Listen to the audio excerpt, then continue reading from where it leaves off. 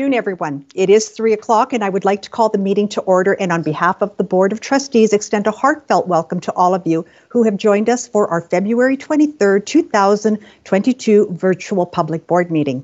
And it gives me great pleasure, as per our tradition, to open our meeting with prayer, and I'm honored to turn it over to Father Julian to lead us. Good afternoon, Madam Chair Palazzo, trustees, Chief Superintendent Martin, brothers and sisters in Christ. Let us begin with God's great sign of love for all of us. In the name of the Father, and of the Son, and of the Holy Spirit. Amen.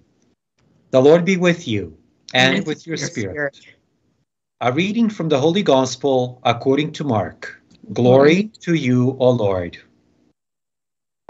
John, one of the disciples, said to Jesus, "Teacher, we saw someone casting out demons in your name, and we tried to stop him, because he was not following us."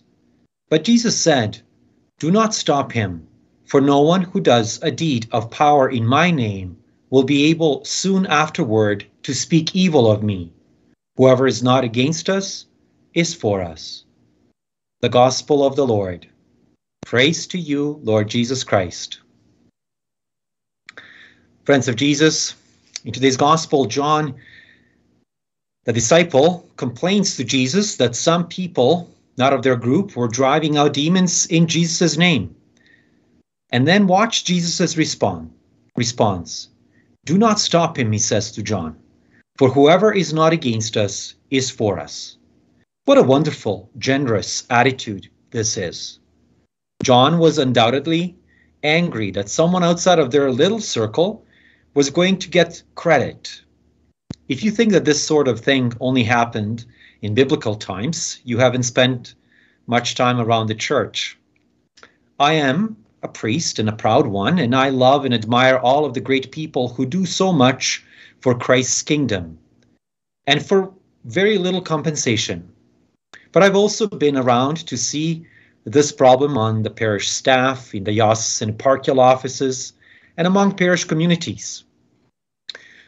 We get so tied up in our little games and protecting our turf and making sure things go according to the bureaucratic structures that we have established, that we forget what the mission of the church is all about.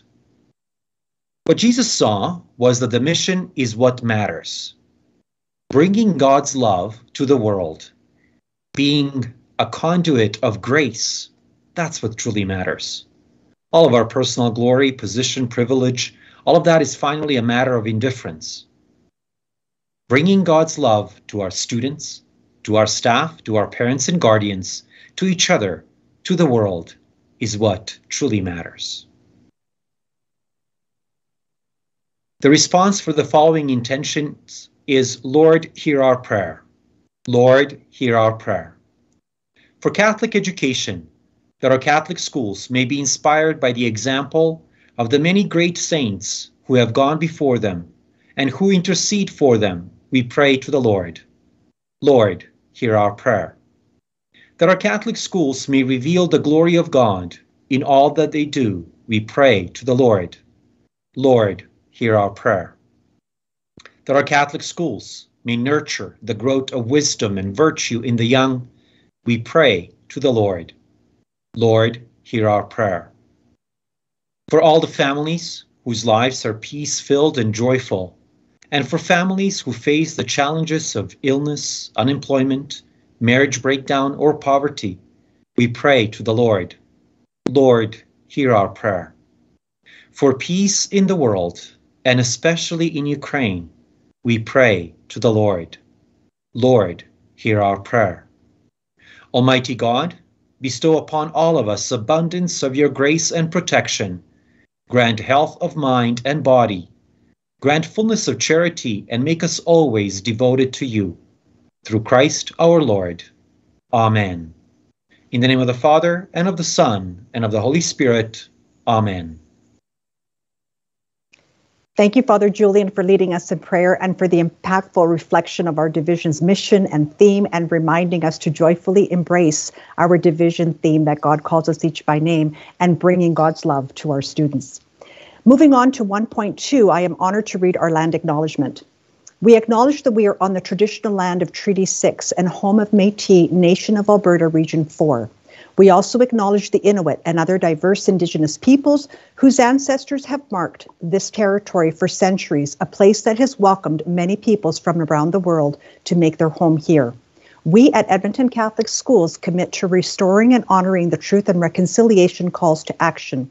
We strongly believe that truth must be acknowledged to move forward to reconciliation. Together, we call upon all our collective communities to build a stronger understanding of all peoples who dwell on this land we call home.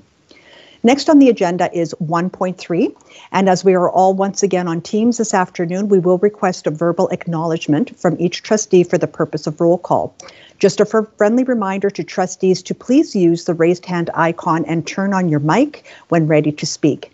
When your name is called, please indicate present for the record. I will call names consecutively according to wards, beginning with Ward 71. Trustee Harris, go ahead, please. Present, Madam Chair. Thank you. Trustee Mutala. I'm here, present, Madam Chair. Thank you. Trustee Ingle. Trustee Ingle, I know you're here, right? Present, Madam Chair. I just Thank kept you. turning it on and off and on and off. No worries. Vice Chair Tuchansky. Present, Madam Chair. Thank you. Trustee Tiber. I'm here, Madam Chair. Thank you. Thank you. And I also consider myself here. And so for the record, please note that all trustees are present. Moving on to 1.4, approval of the agenda. And I am looking for a motion to approve today's agenda. And I do see Trustee Mutala in queue. Go ahead, please. Thank you, Madam Chair. I move to approve the agenda for February 23rd, 2022. Thank you so much, Trustee Mutala. Do you wish to speak to your motion? No, thank you. Thank you. And seeing no one else in queue, I will ask, do you wish to close your motion? No, I'm good, thanks. Thank you so much. I'll now call the vote, beginning with the same protocol as earlier. Trustee Harris, go ahead, please. I am in favor, Madam Chair. Thank you. Trustee Ingle. In favor, Madam Chair. Thank you. Trustee Mutala. I'm in favor, Madam Chair. Thank you. Vice Chair Tuchansky. In favor, Madam Chair. Thank you. Trustee Tiber. In favor, Madam Chair. Thank you. And I am also in favor. For the record, please note the motion to approve today's agenda as circulated is carried. And as the agenda has been approved, 1.5 consent items, 1.5.1 Human Resources Services Report, and all recommendations contained therein have also been approved. And so we will now move on to approval of the minutes 1.6.1, and we are looking for a motion to approve the minutes of our regular board meeting of January 26th, 2022. And I do see Trustee Ingle in queue. Go ahead, please. I move that we approve the minutes of the last meeting as presented. Thank you very much, Trustee Ingle. Do you wish to speak to your motion? No. And I'll grant you the same courtesy. Do you wish to close your motion? No, thank you, Madam Chair. Thank you very much. And once again, calling the vote, beginning with Trustee Harris. Go ahead, please. In favor, Madam Chair. Thank you. Trustee Ingle? In favor, Madam Chair. Thank you. Trustee Mutala? I'm in favor, Madam Chair. Thank you. Vice Chair Tuchansky? In favor, Madam Chair. Thank you. Trustee Tiber? In favor, Madam Chair. Thank you. And I am also in favor. For the record, please note the motion is carried. And as there are no minutes arising from the minutes, we will move on to 1.7 presentations. We take pleasure to welcome two presenters this afternoon. I would like to remind the speakers of the 3-minute time limit for your presentation. Each of you has already been made aware that to assist you in keeping with your presentation within the time limit, a bell will sound at the 2-minute 30-second mark, and as a reminder to all of you to start wrapping up, and then twice at the 3-minute mark to signal that time is up. We thank you all in advance for adhering to this. And at this time, I invite Ms. Jennifer Grant to turn on your camera and begin your presentation to the board. All right, hopefully everybody can see me. Can you hear me okay? We can. Thank you very much. Thank you, Madam Chair and honorable trustees. My name is Jenny Grant, and my child is in grade 8 at Our Lady of Mount Carmel, and that's why I'm presenting today. So aside from parenting 3 teenagers, I work in public consultation stakeholder relations for Alberta's housing sector, and analyzing data is a huge part of my job. And I thank you very much for the information that has been provided to date regarding the possible closure of Mount Carmel's junior high. However, I'm not convinced that the process has been thorough enough for you and that all potential data sets have been collected. Enrollment numbers have been concerning. However, Stats reflect reputational challenges due to frequent changes in principals at the school, and the pandemic has made it impossible for the school to stabilize enrollment and recover. In our info session and table talks, we were told that while no decisions had been made yet, our kids are expected to attend Louis or St. Brendan next year, and the phrase traditional junior high experience was used repeatedly, kind of as a sales pitch for these schools. This kind of showed some research bias and might be implying a divisional preference. So I was left questioning whether the study has been impartial and if all the avenues to keep the junior high program at Mount Carmel have thoroughly been explored. There are far more than 87 kids affected by your decision today. Students and parents have chosen Mount Carmel for the K-9 environment as well as for the academies. So by erasing the junior high program, every single student at the school is going to be affected, as well as the families in the area that will need the program soon. There are no Catholic options in adjoining neighborhoods. A qualitative data analysis has not properly been completed for you, and assurance surveys, they're more a passive mechanism for feedback on satisfaction. Consultation best practices utilize conversation and two-way dialogue, and consultants should report back on everything they collected from the stakeholders back to the stakeholders for validation. And this was not a proper engagement. I have not yet read a report on how many students are thriving emotionally and mentally at Mount Carmel, nor have I heard about quality indicators or what research methodologies are being used to make your decisions. People value having options. And in the seniors housing sector, we know that we need smaller buildings for those that don't feel comfortable in larger settings. And there's no cookie cutter approaches. It's the same for schools. The children at Mount Carmel are there not because they want a smaller school culture, they actually need it for their learning, mental health, and comfort. And a system without options always fails Albertans. I'm asking you today to please afford Mount Carmel 7 to 9, 2 more years, similar to what was granted to St. Basil, to promote her programs and reach targets that appear so important to you. And I assure you the school is already meeting the targets that are important to the students and families served, the targets that I haven't yet seen in reports. And I agree more Edmontonians need to discover this gem. And I assure you that this school has so much potential to thrive without the threat of a closure. Thank you. Thank you so much, Ms. Grant. I will now turn it to the board. Trustees, do any of you have questions of clarification of Ms. Grant? And seeing no one in queue, thank you very much, Ms. Grant. The board appreciates the time and effort you put into this presentation. I now invite our second speaker, Dr. Joel Semenuk, to turn on your camera and begin your presentation to the board. Good afternoon. I'm Dr. Joel Semenuk. I'm a pediatrician and parent at Our Lady of Mount Carmel. OLMC K-9 is an awesome school, and the district, school staff, and families should all be proud of its unique environment. In recent weeks, you and I have listened to students, families, and community members highlight how the school suits people, whether it was the right class size, proximity to home or work, sports academies, stability during crisis, less bullying, elementary junior high combination, or that special feeling we heard about so often. We've heard from many students and families that their education needs are being met here. OLMC K-9 school fulfills its purpose. Families continue to choose it over other available options, and we need to keep it as one. In January, we watched your board enthusiastically approve new school codes. We read the announcement of the Joan Carr School with features, and I quote, to keep neighborhoods together, to limit the amount of time it takes to walk, bike, or drive to school, to minimize the impact of attendance area changes, and to allow for future growth, end quote. That's precisely the features of OLMC K-9 and what helps make it a great school. It's really as if you've modeled a proposed school on one that's already open. Your board should be just as excited to maintain an existing school, freshly renovated, that already has the desired features and is suited to its community and students. OLMC K-9 is not two distinct divisions. It's a single school, a family, and it works. Cutting it apart will make the whole school die. Thank you for listening to everyone in this consultation. Listen to 87% of respondents who somewhat or strongly oppose closure of OLMC K-9. Honor our voices by choosing to keep OLMC K-9 alive. Thank you. Thank you so much, Dr. Semenek. I will now open it up to the board. Trustees, do you have any questions of clarification for Dr. Semenek? Just watching the queue there and seeing none. Once again, we'd like to thank you, Dr. Semenek, for sharing your thoughts and feedback today. The board is most appreciative of your presentation and efforts. And on behalf of the board, I would like to once again thank our presenters today, both Ms. Grant and Dr. Semenek, for sharing their insights this afternoon. Your efforts, as always, are much appreciated.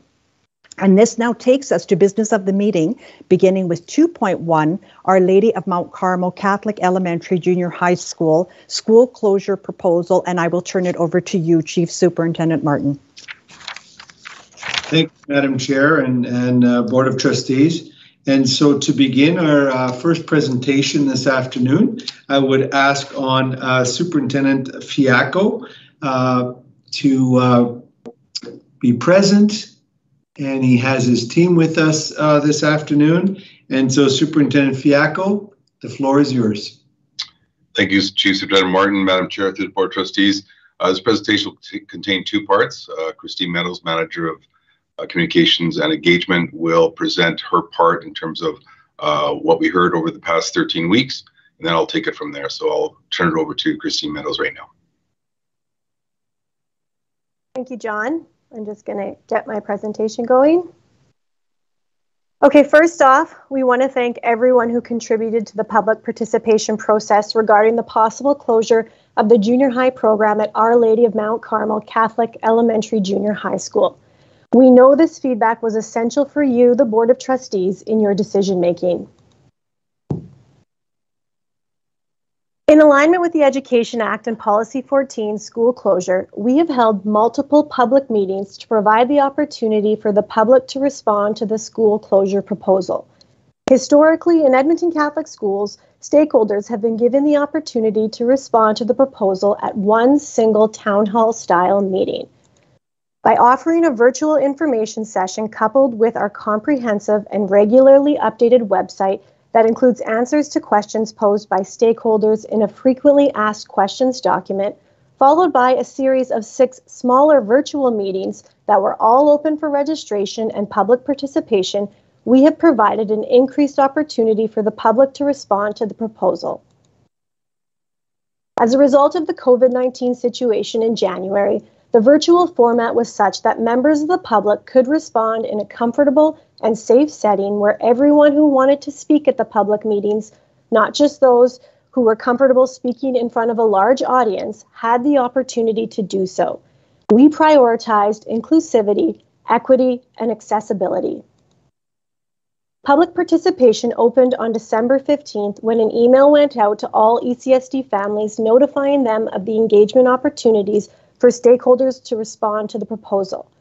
It's also when we began accepting written, email, phone, and video submissions, and it was when our survey opened. We accepted feedback for nearly 6 weeks. Furthermore, 13 weeks have now passed since the date of the school closure proposal notice of motion and today. That exceeds the requirement in Policy 14 by 1 week. Here's an overview of the feedback we received. There were 153 completed surveys, 55 total emails from 33 unique senders, 73 members attended the live information session on January 20th, and to date, the recording of that information session, which was posted on YouTube the following morning, now has more than 120 views. During our 6 table talks, 59 people attended. In reviewing our attendance records, there were 48 unique participants. We received no video submissions, and we received 2 phone calls providing feedback. In taking a closer look at the online survey, a large number of the respondents who filled out a survey did not identify as parents of OLMC or another ECSD school. The combination of other, a community or local business, or a community member accounted for 43% of survey respondents. These respondents identified themselves as former students, family members of current and former students, and members of the local community around the school. 48% said they were parents of OLMC, Another 9% indicated they were parents at another ECSD school. Respondents were asked to rate their level of support of or opposition to the proposed closure, where 1 is strongly opposed and 5 is strongly supportive. About 87% said they were strongly or somewhat opposed, 10% said they were strongly or somewhat supportive, and 3% said they were neutral. Of the 132 respondents who were strongly or somewhat opposed to the closure of Our Lady of Mount Carmel, 52% were parents and guardians of a student at OLMC, in other words, 66 parents. 5% were parents and guardians at another ECSD school, and a combined 43% were made up of other community or local business and community members. Of the 16 respondents who were strongly or somewhat supportive of the closure of Our Lady of Mount Carmel, they were made up of the following groups. 25% identified as parents or guardians of OLMC, 31% were parents or guardians of another ECSD school, and a combined 44% were made up of other community or local business and community members. Our table talks for Our Lady of Mount Carmel occurred over 2 days with multiple times for people to attend. Each table talk lasted 1 hour and was attended by 2 trustees, 2 members of our senior leadership, and either our chief superintendent or deputy superintendent. There were 59 total participants over those 6 hours. In reviewing attendance records, 4 people attended 2 table talks, and 1 person attended 3, and 1 person attended all 6 table talks, resulting in 48 unique participants. For stakeholders who were unable to attend a table talk session, we accepted emails, written, and video submissions. Email was the most popular form of feedback. We received 55 emails from 33 unique senders. In all, including the survey and table talks, we received a total of 269 submissions of feedback. That number includes individuals who shared their feedback on multiple occasions. I will now pass things to John Fiacco, Superintendent of Educational Planning, for more on what we heard. John?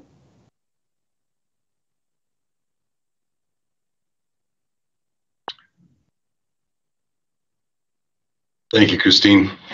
Thanks for your report on the data collected by the engagement framework. The data included comments provided by the public via multiple conduits. From that data, several themes emerged. The themes can be summarized as follows. There is a strong desire to keep the building a K-9 school. The impact of COVID on the school closure proposal and on the mental health of the students. The changes to transportation and the impacts on enrollment. The lack of time that the school has had to meaningfully increase enrollment. Programming options at Our Lady of Mount Carmel, and the financial challenges associated with the operations of the school. It is important to note that we did receive feedback from parents that expressed concerns with the low enrollments and the impacts that this was having on the educational opportunities available to students at OLMC. These parents indicated they were looking forward to the possible relocation of sport academies to a site where students would have access to additional options and a more typical junior high experience. Let's look at each of these common themes further. One of the themes was the need for the school to remain a K-9 now and in the future. Participants in the table talk sessions shared that relationships between older and younger kids were very important and play a significant role in building a sense of community within the school. More than half of our schools in ECSD are K-6 elementary schools that require students to transition into grade 7 after their time at the school is complete. Each of those schools have built a sense of community and have made significant impacts in the community and the lives of their students. Each year, many students leave behind a younger sibling as they graduate into junior high. Although we appreciate the convenience afforded by having the siblings in the same school, it is not the main driver of creating a sense of school community.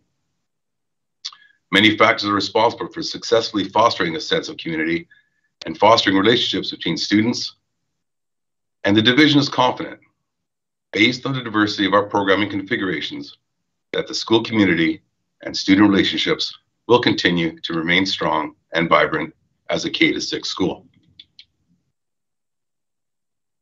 Another recurring theme that arose as we gathered feedback was the effects of the pandemic on the enrollment decline. Now, we understand that COVID has been difficult on everyone, and when making recommendations of this gravity, ECSD analyzes trends over an extended period of time. It is important to remember that the recommendation to consider the closure of the Our Lady of Mount Carmel Junior High School is not rooted in COVID-19 factors, but rather the fact that the school met 4 out of the 7 closure consideration factors. The enrollment issues at the school and the operational challenges existed well before the pandemic started and continues to this day. Student enrollment at the school and the operational challenges that exist with full enrollment existed before the pandemic started, making it difficult to offer a viable program. Since 2016, enrollment at Our Lady of Mount Carmel Junior High has decreased by 56%, despite robust marketing efforts, and there is no indication that enrollment in the junior high program will increase.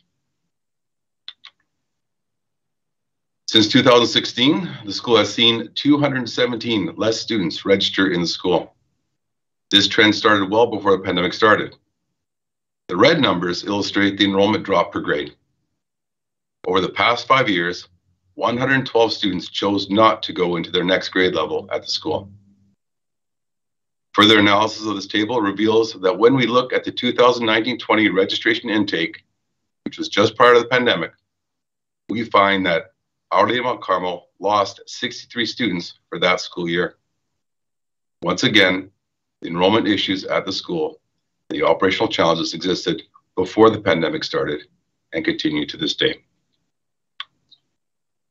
But as we drill down, we focus in on the junior high enrollment figures because that's what the proposal is for us for the junior high closure. When we look at those figures, we notice that most of the red numbers occur during the junior high years.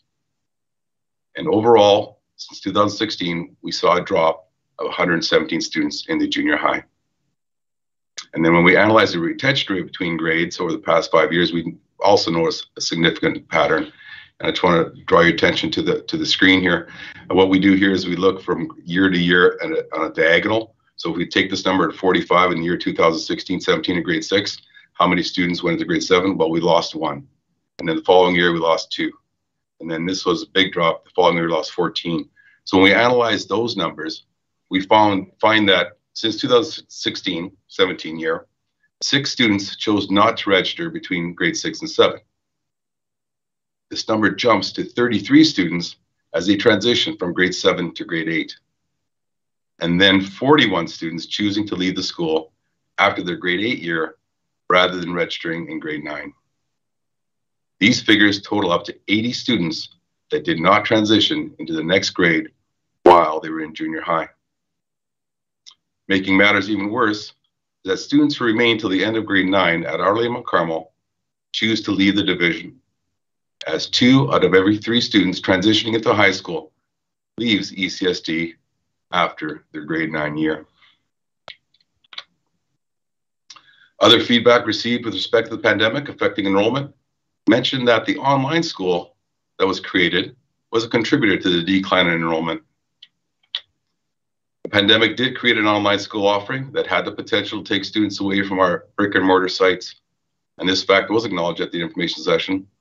And as we noted then, only 2 junior high students are currently registered at the online school. Another common theme from the feedback received centered around the mental health and well-being of students that will have to move schools for junior high. The pandemic has affected many students in ECSD, and as such, the division has allocated a number of resources to support students' mental health. In the event of the junior high program closure, the division is committed to working with affected students and their families to support the positive transition to one of the 2 relocation junior high schools. And the Catholic Schools is committed to providing an inclusive, welcoming, caring, respectful, safe, and Catholic environment that promotes the well-being of all and fosters community support for all student mental health. There are many comments and concerns shared about the effects of the proposed changes to transportation and how it is detrimental to the students. When When we look at the physical distance between the alternate sites, we see that Louis Saint Laurent is located 5.3 kilometers from Our Lady Mount Carmel, and St. Brendan is located 7.2 kilometers from OLMC. Currently, transportation to OLMC has one dedicated bus route, and in total, ECSD transports 64 of the 240 students to Our Lady Mount Carmel. This dedicated yellow bus route will continue to serve the K-6 students, and the projected ride time will be reduced from 22 minutes to 16 minutes.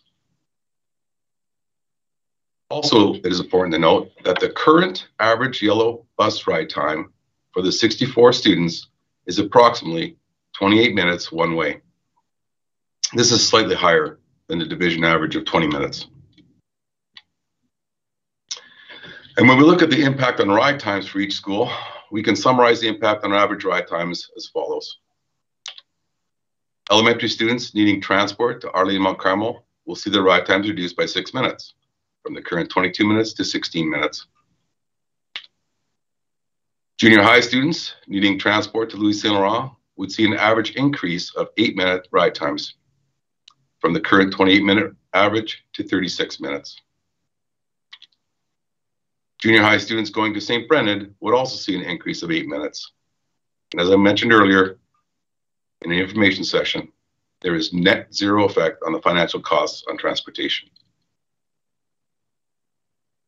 Many questions were asked about the proposed changes to transportation throughout the engagement process. Stakeholders were concerned what the relocation of the junior high program would do to transportation for the students. For students needing access to Louis Saint Laurent, yellow bus transportation will not be provided. These students will access already established ETS school routes that safely transport thousands of students to Louis Saint Laurent and Harry Ainley on a daily basis. Instead of being on a 28-minute yellow bus ride, junior high students would have an ETS ride time that ranges from 21 minutes to 45 minutes, depending on where you live, with an average ride time of 36 minutes.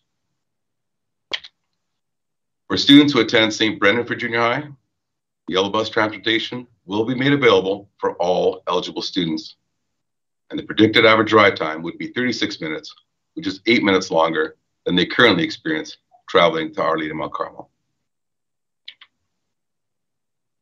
In the feedback that was received, the issue of timing was brought up, that the community didn't know and wanted more time to increase awareness and enrollment.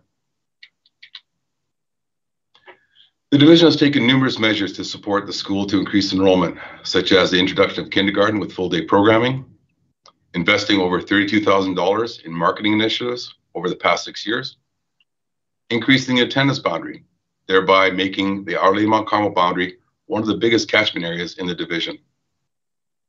We engaged with the school community in October of 2020, and at that time, we notified the community that we were concerned with the enrollment and needed to create a draw to the school. Upon consultation with the community, we implemented the enhanced academic program for junior high students. This was in part in response to parents advising us they wanted the school to be known for something more than its sport academies. Now, generally, programs do take time to grow. However, it is also expected that we see growth and interest as new programs are introduced. During the first year of implementation, we saw little uptake in the interest within the EAP program. The current enrollment within the program has 17 students spread out over 3 grades. Out of the 17 students interested in EAP, 15 of them are also registered in an academy, which requires them to be off the school site every afternoon. This causes a program challenge for the school. The challenge of creating an EAP academic focus can be illustrated in this table that shows class configurations during the school day. As we can see, we have 3 healthy class sizes in the AM, where students have access to the 5 core subjects within the division. However, in the afternoon, only 30 students remain on campus. Currently, these 30 grades 7, 8, 9 students are combined into one class and take physical education, health, academic core enrichment, art, or computer technology. And when we consider that 15 out of the 17 EAP students are also in an academy and leave campus in the afternoon, This leaves the school with 2 EAP students out of the 30 students that remain behind every afternoon. It is challenging to create an academic-focused school when the numbers and interests are this low. And if we analyze the enrollment trends over the past 5 years, we find that the average enrollment at Our Lady Mount Carmel Junior High has decreased by 23 students annually.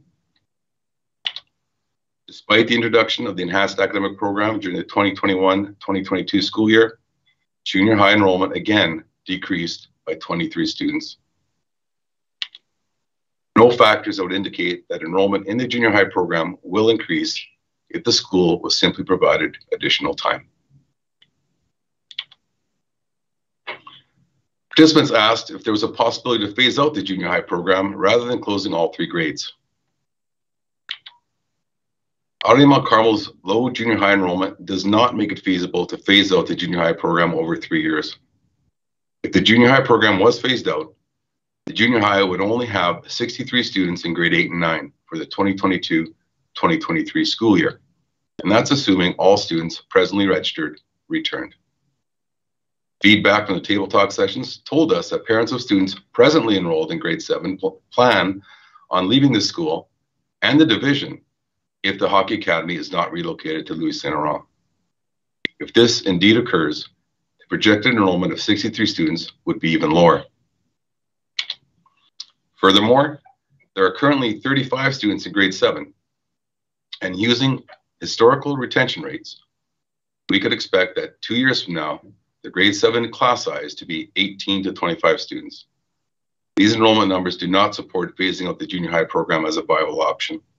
And if the decision is made today to close and relocate the junior high program at Our Lady Mount Carmel, and the Catholic Schools is committed to working with all affected families to ensure a smooth transition. We received feedback that the school closure proposal in relation to Our Lady Mount Carmel was unfairly influenced by the concurrent announcement by the division that new academies were being created simultaneously at Louis Saint Laurent and St. Brendan. This left some parents with the impression that the closure of the junior high program at Our Lady Mount Carmel was already decided by the division before the engagement process was started. The letter that was sent to Louis Saint Laurent Junior Senior High School parents indicated that the enhanced academic program and advanced placement program would be implemented at Louis Saint Laurent to replace the outgoing international baccalaureate programs. This change had no bearing on the decision to recommend the closure of the junior high program at Our Lady Mount Carmel.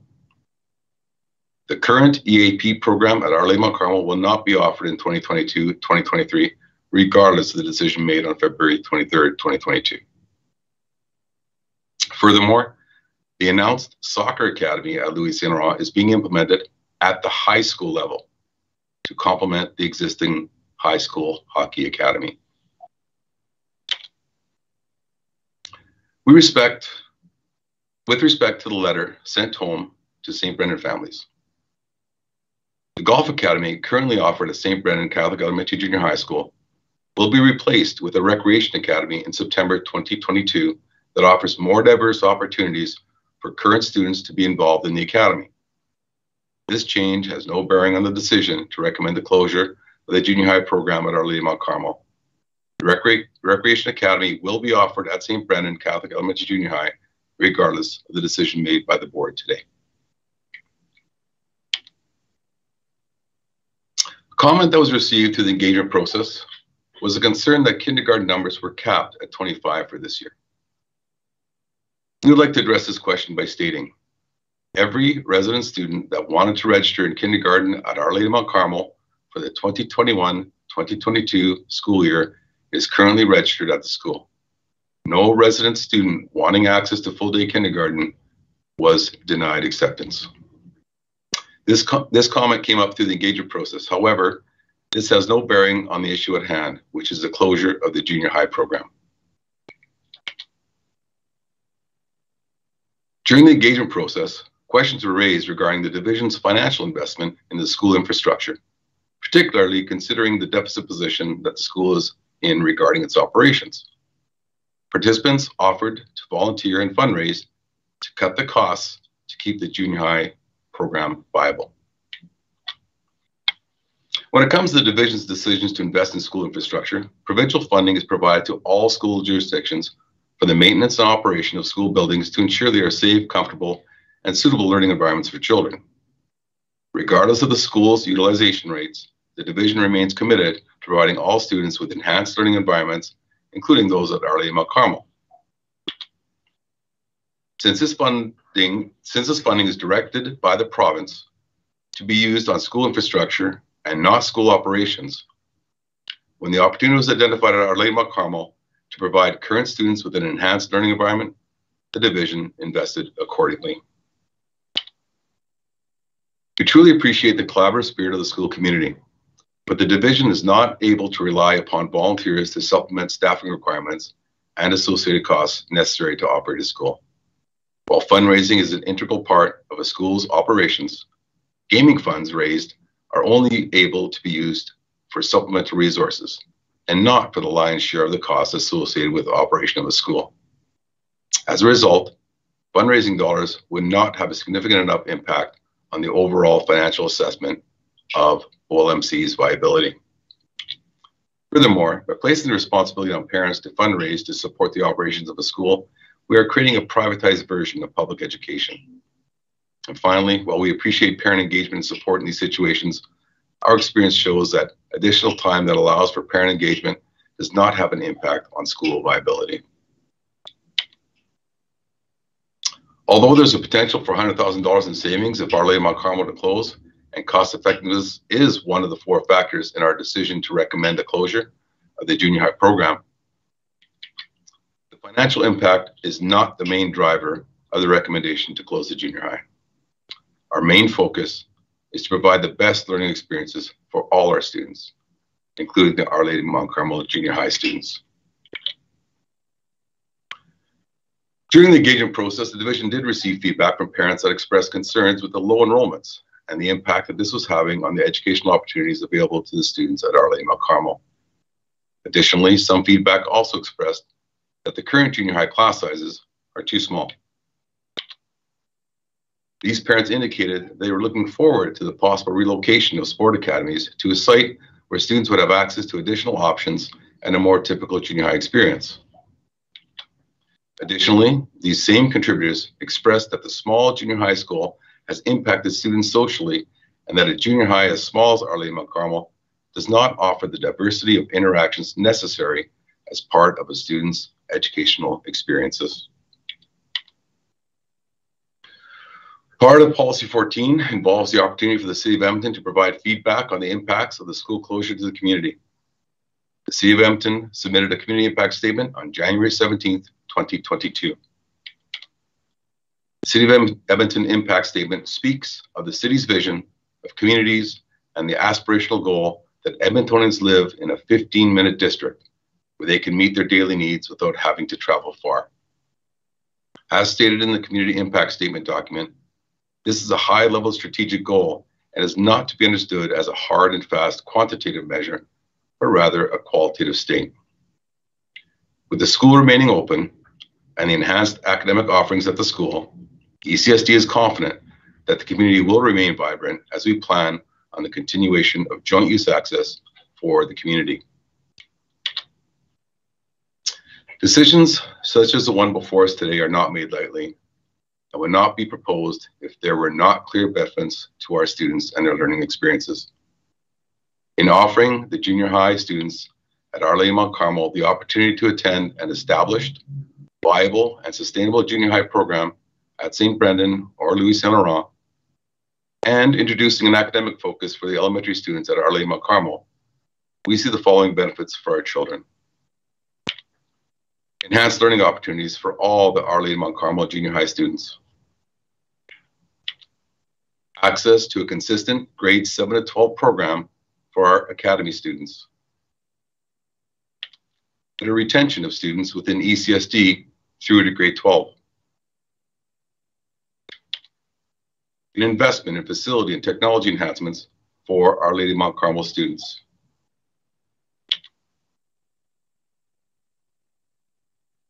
We create an academic-focused elementary program that will attract more of the community residents who bypass Our Lady of Mount Carmel to access it elsewhere.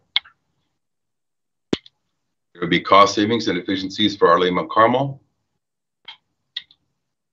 and there'll be no added expenditures for transportation. Madam Chair, through the trustees, it is with all these benefits in mind, the administration continues to support the recommendation brought forward on November 24th, 2021. I'll now hand it back to Chief Superintendent Martin. Thank you, Superintendent Fiacco. And just one piece of information that I want to recognize and acknowledge before making the official recommendation is I want to highlight the staff and administration at Our Lady of Mount Carmel. They have been doing an outstanding job, understanding that it's a small school, and when there's a small school, the staff have to work so much harder to provide similar programming and instruction and activities that other larger schools are able to provide. And the parents love this school, and that is thanks to the entire community and, in fact, the staff and administration at Mount Carmel. And so I just wanted, Madam Chair, to give a shout out to the wonderful staff at Mount Carmel. And so I read to you the recommendation that the Board of Trustees approves the closure of the junior high program located at Our Lady of Mount Carmel Catholic Elementary Junior High School, effective June 30th, 2022. Thank you very much, Chief Superintendent Martin, Superintendent Fiacco, and Communications and Engagement Services Manager Christine Meadows, and your respective teams. As this is a motion, and I do see Vice Chair Tuchansky in queue, I will turn it to you, Vice Chair Tuchansky, to please make this motion. Oops, sorry. Thank you, Madam Chair. I would like to move that the Board of Trustees approves the closure of the junior high program located at Our Lady of Mount Carmel Catholic Elementary Junior High School, effective June 30th, 2022. Thank you, Vice Chair. Do you wish to speak to your motion? I do. Thank you, Madam Chair. I want to thank Chief Superintendent Martin, Superintendent Fiacco, and his team for bringing this forward. The decision to close a school or a program is never taken lightly, and the impact that it will have on families and the community is always considered. So are the benefits and the drawbacks for keeping a program that is no longer viable. Sometimes hard decisions need to be made in order to ensure the long-term success of a school in its community. I want to thank families, students, and community members who took the time out of their busy schedules to talk to us about the impact that the proposed junior high program closure would have on them. It was highly impactful listening to everybody share their stories and their reasons for keeping the junior high school open. I want you to know that I listened, I read, and I reread over the course of the last number of weeks, and then I reflected for a very, very long time. I'm very familiar with Our Lady of Mount Carmel and its community. In fact, I went there from St. Augustine Elementary School because Cartier McGee didn't offer grade 7, and that was the school we were directed to go to for junior high. So I understand how it feels to walk down the hallways, go into the classrooms, tell stories about all the dark nooks and crannies that a school built almost 100 years ago has. The crazy stuff we would tell our friends just to freak each other out were the stuff legends were made of. In fact, we'd bet each other who could stay longest in the basement bathroom with the lights turned off. I did a lot of praying down there in the dark trying to win that bet. I love this school and I treasure my days there. I remembered it so fondly that when my oldest daughter was going into grade 7, we seriously considered having her attend Our Lady of Mount Carmel for junior high. We went to the open house along with so many of her peers, but even then we could see as parents where the school was headed. That was 2017, and they were already struggling with enrollment. I wanted my daughter to have a full junior high experience, so we decided to enroll her at Louis Saint Laurent. It's with this knowledge of what a full junior high experience looks like that I concur with the decision of our division. The opportunity to maximize our students' learning experience is critical. To have 30 non-academy students participate in combined afternoon classes creates so many challenges. I believe that by relocating these students, it would bring them more opportunities and a true junior high experience filled with a variety of options and choices. In addition to our non-academy students, our academy students will flourish, having a greater school population base to draw from for years to come.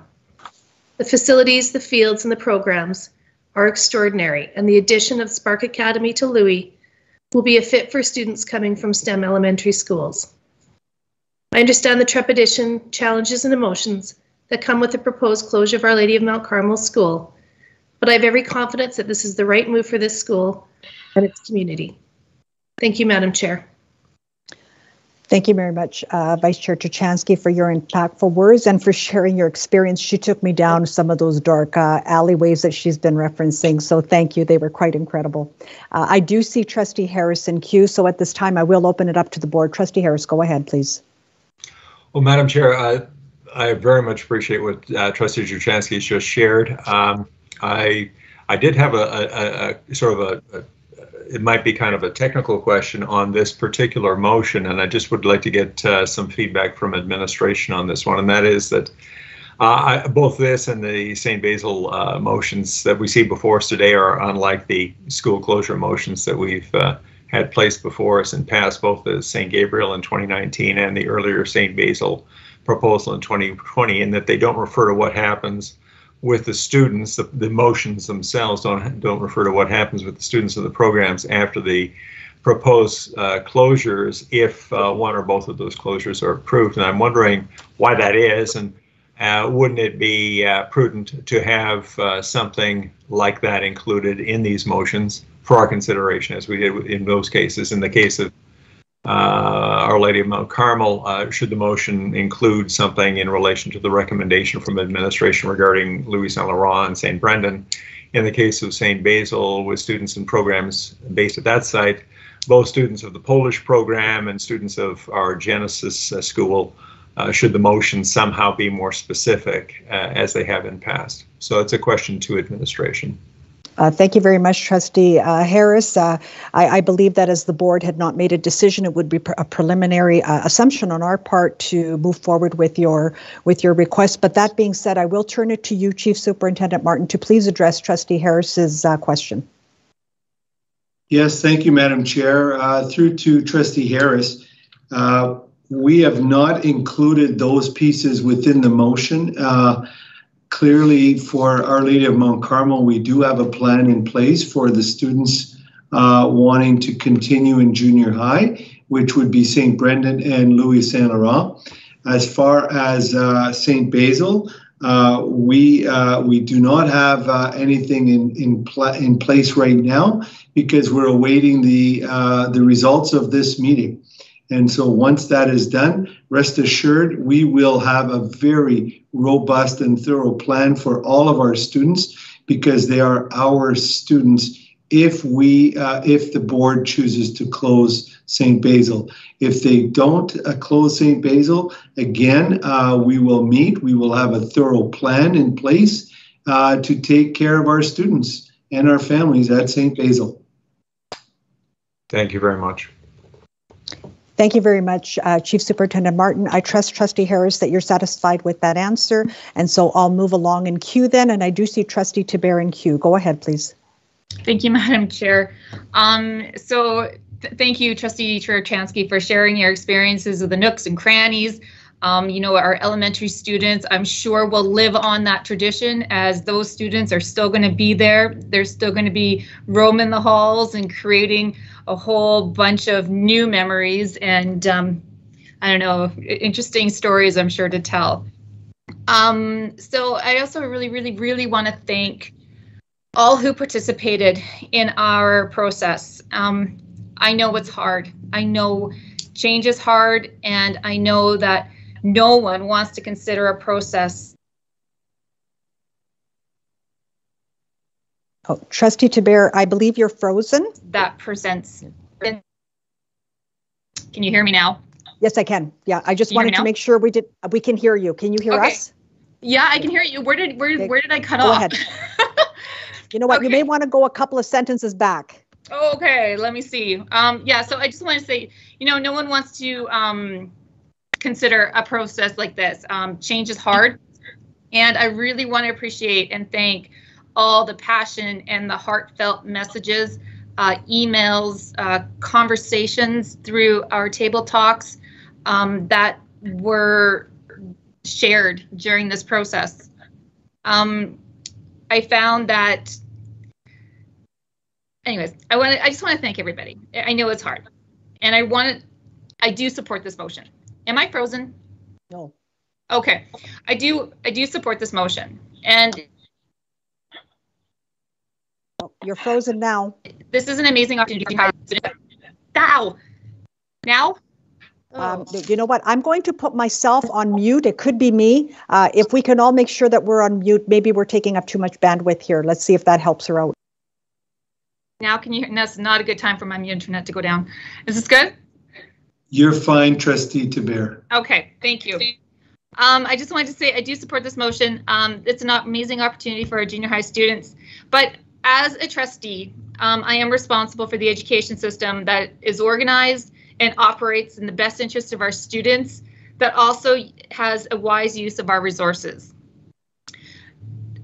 All the reasons that our administration presented with the enrollment issues, the factors that are not working with the school, as well as the transportation costs. This is all really difficult to be able to operate a school and to keep the school in operating in a way that is organized for our students in the best interest of the learning environment. But that being said, not only our current students, but potentially future students that will be joining Edmonton Catholic, that have the opportunity to join Louis St. Laurent or to join St. Brendan's, and to have that junior high experience, I think is something that we hope that all the families and all the students do continue with a Catholic education in the best interest of your family, and to share and experience everything that you can from a junior high perspective. I also really do want to thank administration, for doing a very difficult job in bringing this motion forward for consideration. Just bringing it forward for consideration. It's not the fun part of your job. It's not the fun part of the responsibilities that you hold within the division, but it is something that the Board of Trustees does ask of you in order to have these conversations. So for that, as a trustee, I do respect that, and I want to thank you, but I also do support the motion. Thank you, Madam Chair, and sorry for the internet. No, I'll thank you very much, Trustee Joubert, for your heartfelt words. Don't apologize for the internet. That's beyond our control. And thank you, for concurring something that we're all very, very having a difficult time with. So thank you very much. Next in queue is Trustee Mutala. Go ahead, please. Thank you, Madam Chair. And thank you, Trustee Turchansky, for sharing all your experiences at this lovely old school. It is a beautiful old school. I just want to say, as a parent and former teacher, and now a trustee, I want to say it's very hard for all of us to make a decision like this. It's hard on the schools, it's hard on the community. I want to thank Chief Superintendent Martin and Superintendent Fiacco and all the admin team for all their hard work that they have done. I listened to everyone. I read all the information reports and submissions, and I thank everyone for submitting and participating in the engagement process. Our Lady of Mount Carmel is a beautiful, well-kept Catholic school, and Edmonton Catholic Schools has put a lot of extra money into the renovations and maintenance of the school and helped to balance the budget. Since 2016, despite strong efforts by Edmonton Catholic Schools and the community, we have seen the enrollment decrease by 48%. And the sad part is, as of September 2021, when you have the academy students in their chosen sports classes in the afternoon, there's only 30 grade 7, 8, and 9 students present to participate in combined option courses. As a former teacher, I know that this creates staffing challenges and scheduling limitations. And this puts a strain on the administration and teachers who are there to try to provide maximum learning opportunities and extra optimal junior high experiences for these 30 junior high school children. Our Lady of Mount Carmel demonstrated 4 of the 7 factors that can lead to a closure of a school. By relocating the junior high program, Edmonton Catholic School would save over $100,000 per year. And I know some of you don't think that $100,000 isn't very much, but I have a lot of schools in my ward that are in the inner city, and they could desperately use some of that money that we have been putting into the school, because they are trying hard to feed and clothe our children and do all these extra programs for our children in those areas as well. So my duty as a trustee is to be fiscally responsible for all 96 schools in Edmonton Catholic Schools. That's what I signed on for. And to make sure that all students will receive the best and maximum learning opportunities at a larger school that will provide a variety of options, art, drama, and sports activities. So considering all these factors in mind, I also support the program, the motion to close the junior high program at Our Lady of Mount Carmel School. Thank you. Thank you very much, Trustee Mutala, for sharing your heartfelt words as well. Trustee Ingle, you're next in queue. Go ahead, please. Yeah, this is a really difficult thing. I want to start out by thanking all the parents at Mount Carmel School for their diligence in coming to the community engagement. I want you to know that when someone's going to take something away that we love and we feel threatened, your actions have been admirable. You worked very hard to put your case forward. And I think parents like you and all of you who have participated in the engagement should win some type of award, because it is those lobby efforts for our children that make a community a good community. So I really want to start out by saying that. I also want to thank Superintendent Fiacco for his leadership on this. This isn't easy. He has been nicknamed all sorts of things that aren't necessarily pleasant nicknames, because when he has a school that isn't meeting the 7 sort of criteria for being viable in operating efficiently, it's his job to sort of ring the bell of bad news. So this is not a situation where it can ever be win-win, and I realize that. I also want to thank the teachers at Mount Carmel. My husband's a retired teacher. My daughter's a junior high teacher, and I know how much time goes into the extracurricular. And being a parent of 2 children, I know how important that extracurricular is to the life of a child. So I guess I don't think this could ever be a win-win situation. I think we just make the best of going forward, and oftentimes it becomes a win-win situation. But when I balance my responsibility as a steward of the funds of our division, I balance my responsibility of being a top employer, and our superintendent makes that happen by supervising staff and giving them work that they can manage. When I balance all of that, I have to make the decision that the program moving is a good one. Having said that, there are a few things that I see as lights in this. The first one is I've been a trustee a really long time, and we visited Mount Carmel on several occasions because it wasn't meeting the 7 criteria.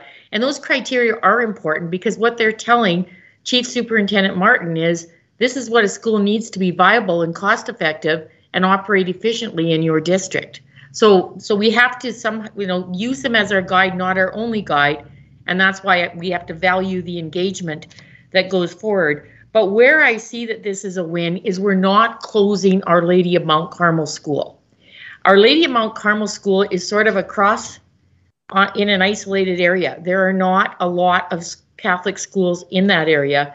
And I know that in the conversations that I attended, a lot was talked about infill and building in that area and different businesses, that employ people that may want to drop their kids off there, that future viability did sound like something. And it's of little consolation to the children who were looking forward to going in September if the school closes, but it's of huge consolation to the community to know that Jewel that we're all talking about can be reopened. It's not closing its doors, and it's not going to become something other than a Catholic school.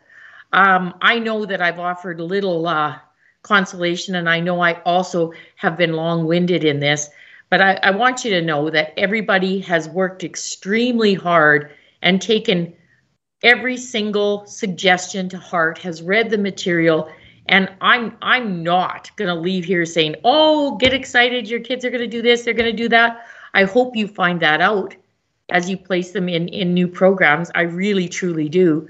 But it's a decision I feel is necessary in fulfilling my obligations as an elected trustee to have this program move. Again, thank you to the parents and the students. The students who participated were marvelous.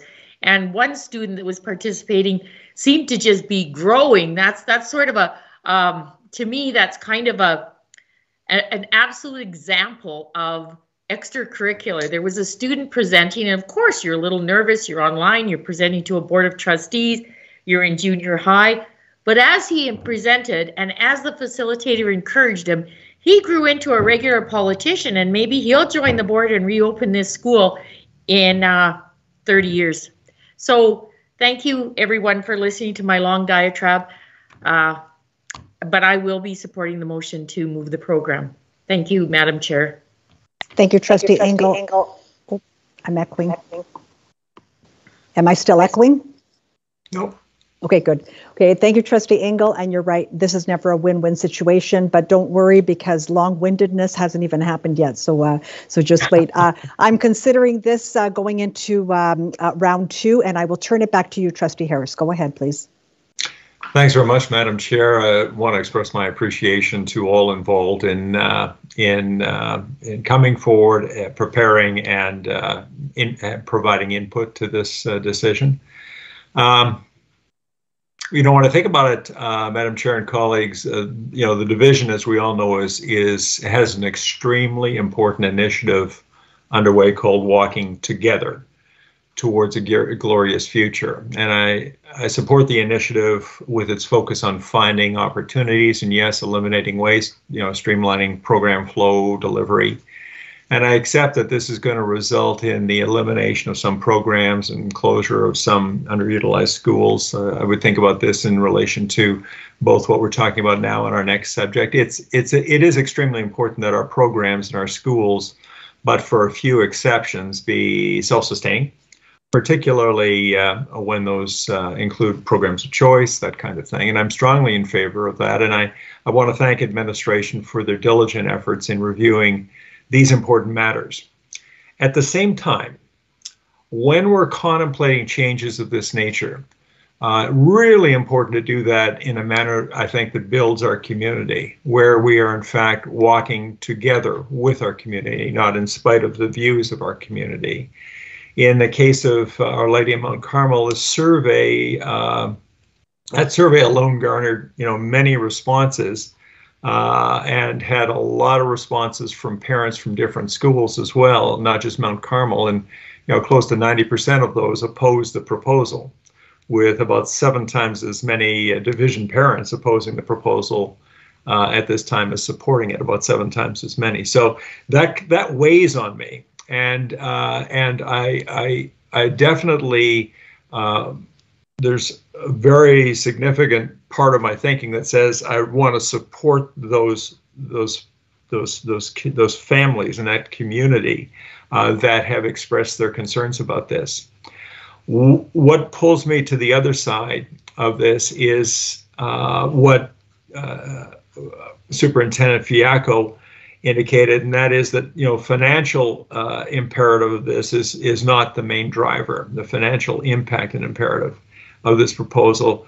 And it really is about the junior high experience for those students. And when I hear that regardless of what this decision is going to be, that the EAP is not going to be offered at the school on a go-forward basis, when I hear the commentary that I'm hearing coming from the folks in the sports academy, the hockey academy, those academies, that if this doesn't move, they're probably moving. It causes me to think that this bell has been rung. And when I take a look at the precipitous drop in enrollment in this particular situation, particularly over about the last 5 years, and it looks like it's as high as it is for the school in general, it appears to be even higher for the junior high. As I understand from what I heard in the presentation, saw in the reports, 117 students lower than it was a few years ago. School, if I'm not mistaken, if my addition's correct, is somewhere in the area of about 91 junior high students now, about 117 junior high. Did I get that right? Back a few years ago. So that's about a 56% drop in the junior high. The sense that I've got is we have some other phenomenally good options for these students to carry forward on the path that they and their families see them moving forward on, their aspirations, and I think that I will support, given all of those factors combined, this proposal, and wish those students well. And others have indicated, and I agree, tough decision, particularly given that it's taken with. I understand where the community is coming from.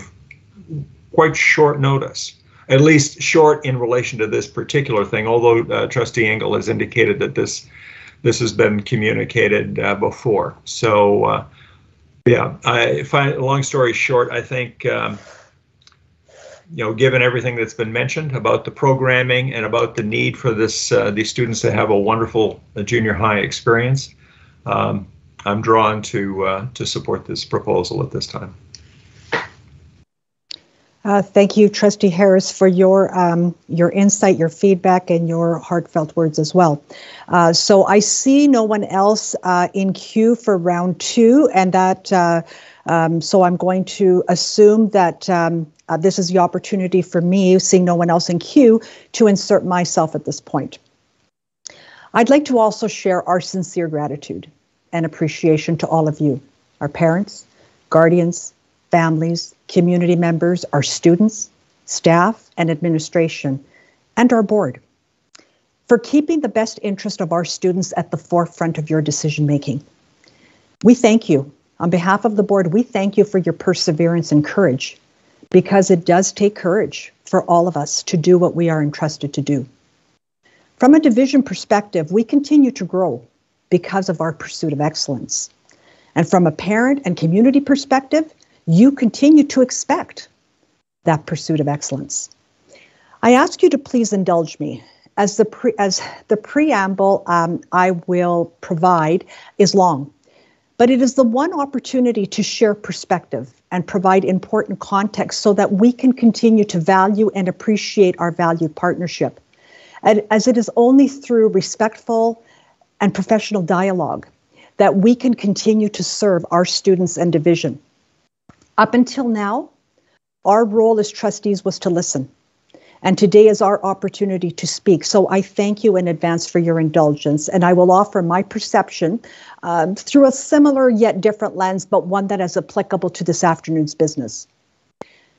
As we've heard time and time again these past few months, Superintendent Fiacco alluded to this earlier. The closure of a school program is never made lightly because it impacts community.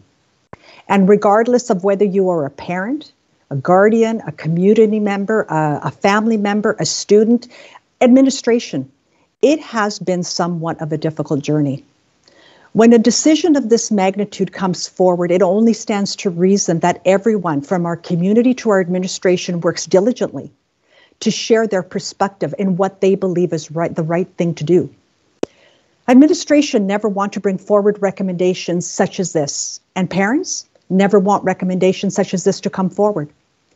Administration and staff know what is right for the division and parents and families know what is right for their children.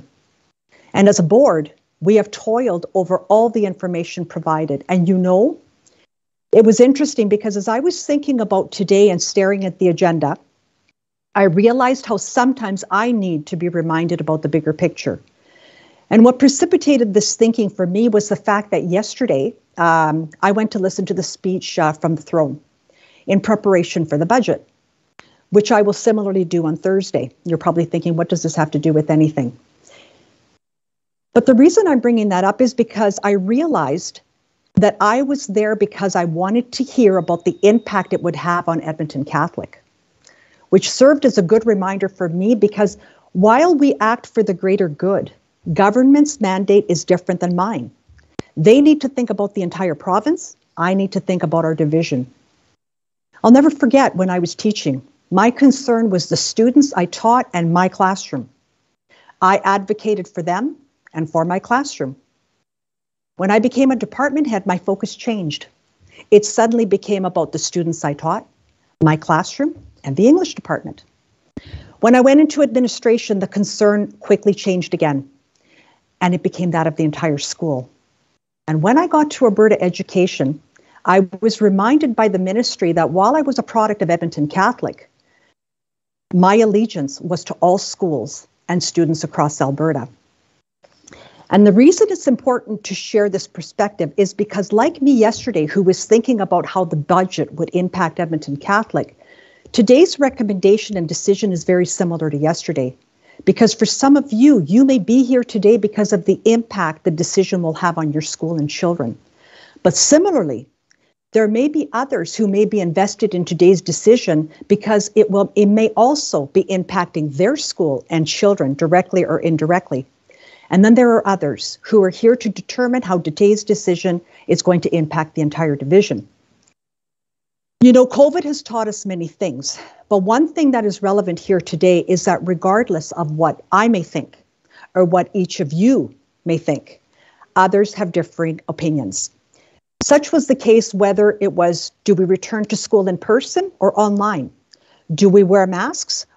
Do we mandate masks for children and students or don't we? I can't even begin to express how many differing perspectives were shared with this board and with our administration. But what became difficult was how to make those hard decisions, keeping in mind that those decisions being made are never personal. And although today's agenda shows a recommendation for 2 schools, one of which we're currently discussing, the bottom line is that everyone's voice matters. Today's decision doesn't just impact one community school and its stakeholders. Today's decision impacts 96 schools and community stakeholders whose voices also matter, despite that they may have differing opinions, as everyone has a right to share their perspective. And while I'm not sharing mind-boggling information that you're not aware of, it is an important perspective.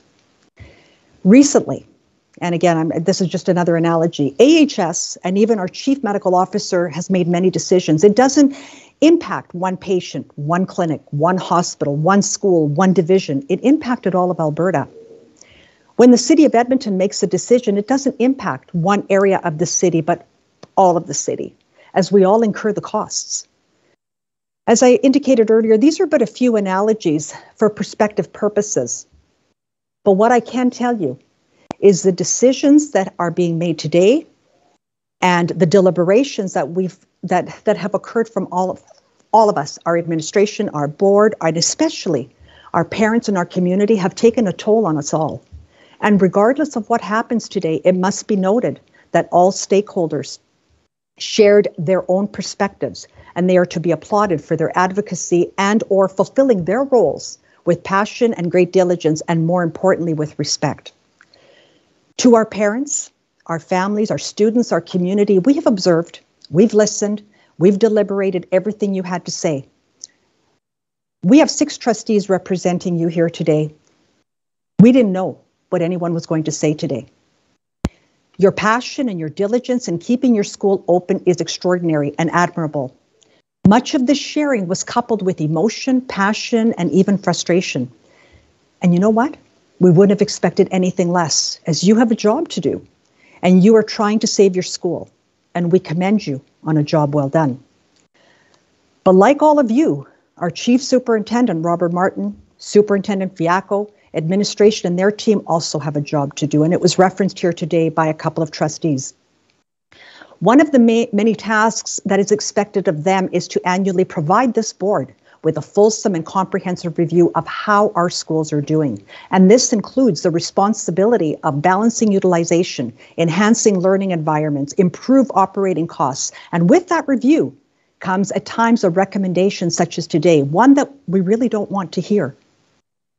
And I'm going to be so bold as to ask you to remove yourselves as parents, family, students, or community members, and think about this.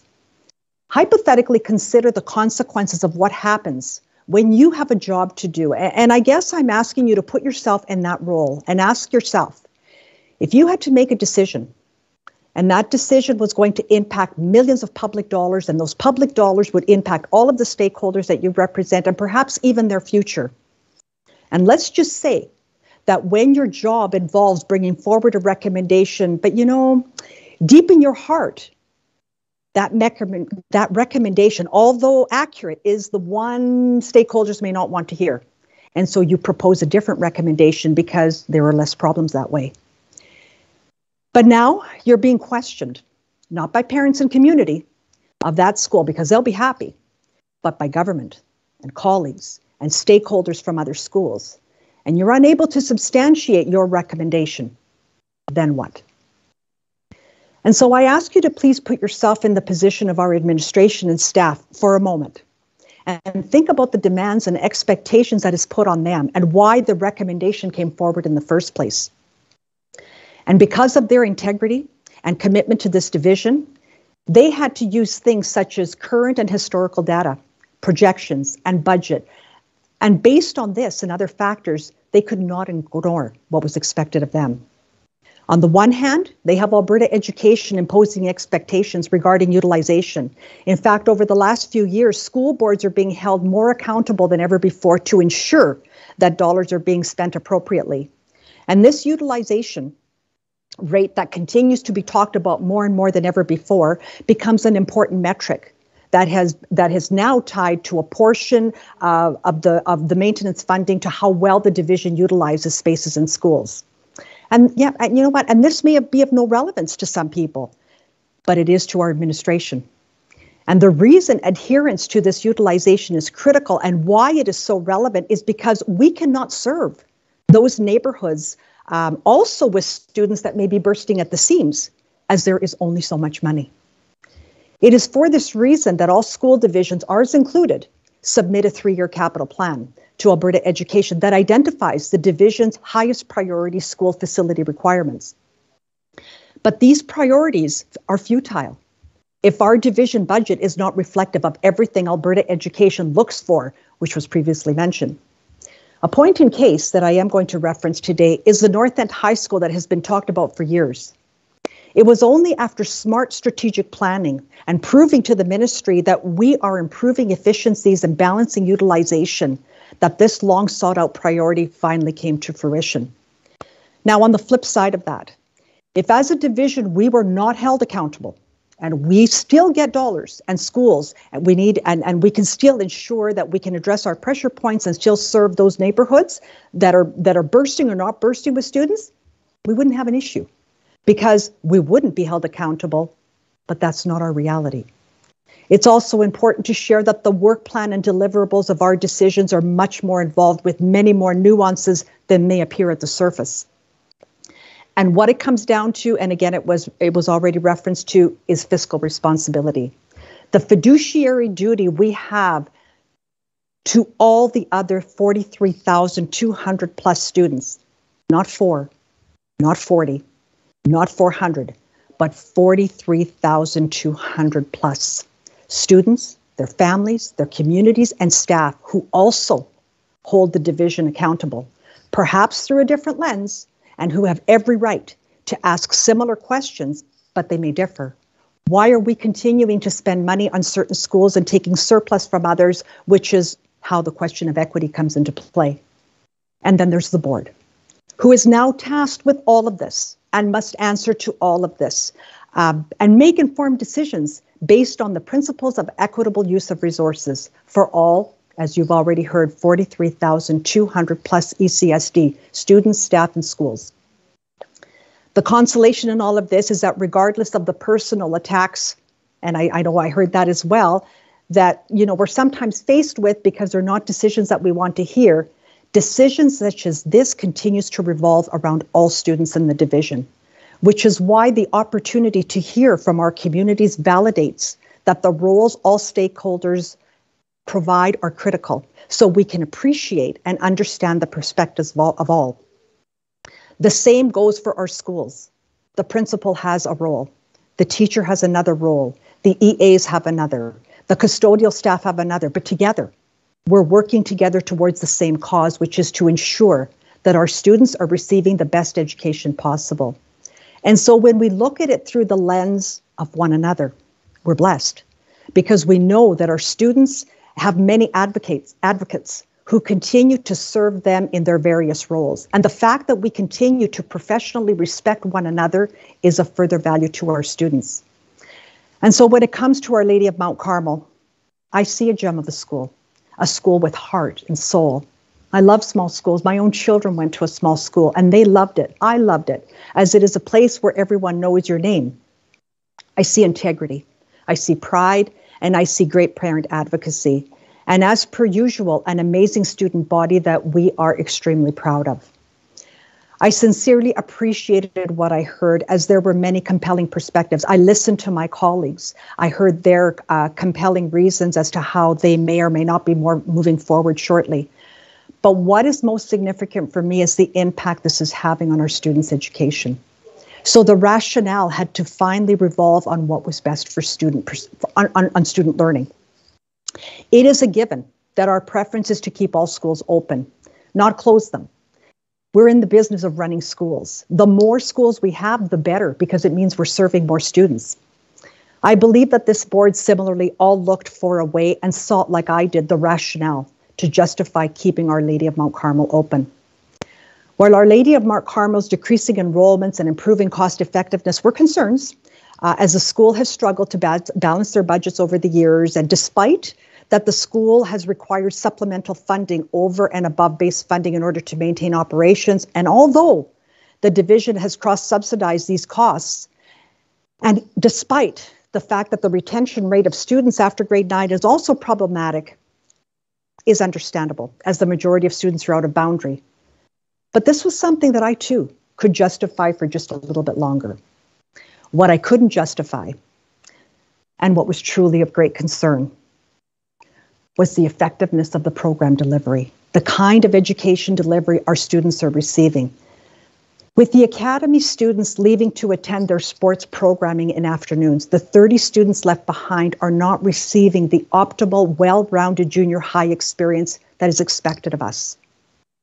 The fact that the current programming situation at the school shows that 30 non-academy students in the regular junior high program in grades 7, 8, 9 are combined into one class for physical education, health, academic core, enrichment, art, or computer technology, and do not have access to a multitude of opportunities typical of a junior high student is not ideal. Especially when the junior high academy students are engaged in their program of choice each afternoon.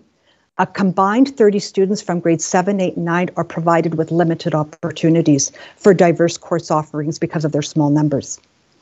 I was genuinely concerned to hear that the low enrollment in junior high has created numerous staffing challenges and scheduling limitations, that these students were all combined into an afternoon class, and that these students, assuming there will be 30 students left in September, would be receiving the same experience next year.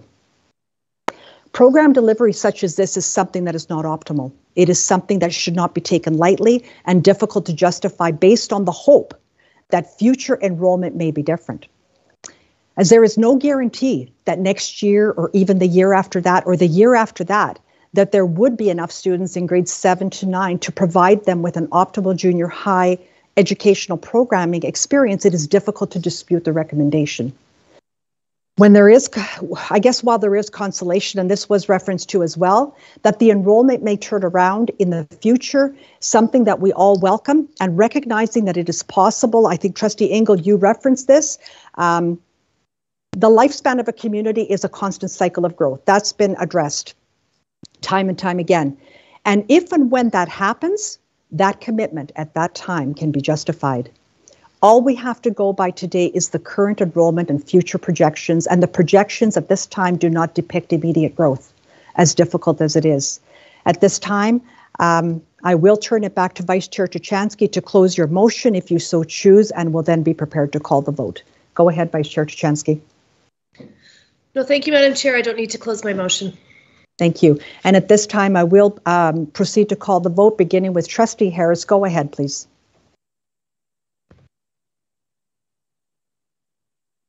I believe you're on mute, Trustee Harris. Yeah, I'm trying to get it off. Yeah, thank you. I'm in favor, Madam Chair. Thank you, Trustee Harris. Trustee Engel. I am in favor, Madam Chair. Thank you. Trustee Mutala. I'm in favor, Madam Chair. Thank you. Vice Chair Tuchansky. Thank you, Madam Chair. I too am in favor. Thank you. Trustee Tiber. Thank you, Madam Chair. I'm in favor. Thank you. For the record, please note this motion is also carried, and we wish to once again express our sincere gratitude to each and every one of you, our parents, our guardians. Point of order. You have to vote, Madam Chair. Oh, I have to vote, and I, of course, thank you very much. It's not a good day for any of us, and yes, I also support the recommendation, and therefore, for the record, please note this motion is also carried. But you know, at this time, on behalf of the Board of Trustees, once again, our sincere gratitude, our heartfelt thank you to each and every one of you for your valuable input and feedback, particularly in such a significant decision such as this one. Thank you.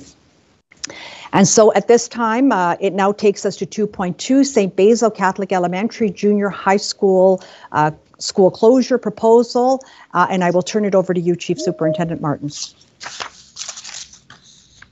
Thank you, Madam Chair and trustees. And so for our second item today, again, I would call on Superintendent Fiacco and Christine Meadows, Manager of Communications and Engagement, to come forward. Thank you, Chief Superintendent Martin. Madam Chair, through trustees, we'll go through the same process we did with Arlene Von Carmel. We'll start with Christine Meadows. Thank you, John. First off, we want to thank everyone who contributed to the public participation process regarding the possible closure of St. Basil Catholic Elementary Junior High School. We know this feedback was essential for you, the Board of Trustees, in your decision making. In alignment with the Education Act and Policy 14, school closure, we have held multiple public meetings to provide the opportunity for the public to respond to the school closure proposal. Historically, in Edmonton Catholic schools, stakeholders have been given the opportunity to respond to the proposal at one single town hall style meeting. By offering a virtual information session coupled with our comprehensive and regularly updated website that includes answers to questions posed by stakeholders in a frequently asked questions document, followed by a series of 6 smaller virtual meetings that were all open for registration and public participation, we have provided an increased opportunity for the public to respond to the proposal. As a result of the realities of COVID-19 in January, the virtual format was such that members of the public could respond in a comfortable and safe setting where everyone who wanted to speak at the public meetings, not only those people who were comfortable speaking in front of a large audience, had the opportunity to do so. We prioritized inclusivity, equity, and accessibility. Public participation opened on December 15th when an email went out to all ECSD families notifying them of an engagement opportunities to respond to the school closure proposal. It's also when we began accepting written, email, phone, and video submissions, and when our survey opened. Our public participation process was open to all stakeholders. We accepted feedback for nearly 6 weeks. Furthermore, 13 weeks have now passed since the notice of motion for the school closure proposal and today. That exceeds the requirement in Policy 14 by 1 week. Here's an overview of the response we received. There were 460 completed surveys. We received 82 total emails from 70 unique senders, 2 written submissions that were received by mail. 158 members attended the live information session on January 17th, and to date, the recording of that information night that was posted to our website the following morning now has an additional 168 views on YouTube. During our 6 table talks, 76 people attended. In reviewing our attendance records, there were 65 unique participants. We received 3 video submissions and 3 phone calls providing feedback. In taking a closer look at the survey, the majority of the respondents who filled out a survey did not identify as parents or guardians of St. Basil or another ECSD school. The combination of the categories community member, other, a community or local business accounted for more than half of all survey respondents. These respondents identified themselves as former students, family members of current and former students, members of the Polish community, City of Edmonton residents, and seniors. 37% said they were parents of 1 or more students attending St. Basil, and 10% indicated they were parents at another ECSD school. It is important to note that of the stakeholder groups, the 2 groups that have the greatest stake, that are closest to the decision, are the parents and guardians of St. Basil and other ECSD students, because educating their children is our core work. Respondents were asked to rate their level of support of or opposition to the proposed closure, where 1 is strongly opposed and 5 is strongly supportive.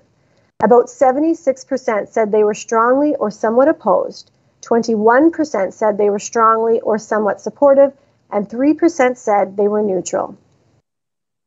Of the 346 respondents who were strongly or somewhat opposed to the closure of St. Basil, 38% were parents and guardians of a student at St. Basil.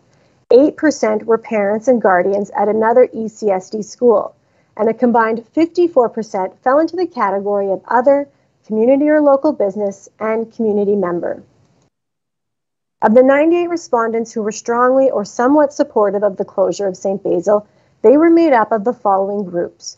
33% identified as parents of St. Basil, 16% were parents or guardians of another ECSD school, and a combined 51% fell into the category of other, community or local business, and community members.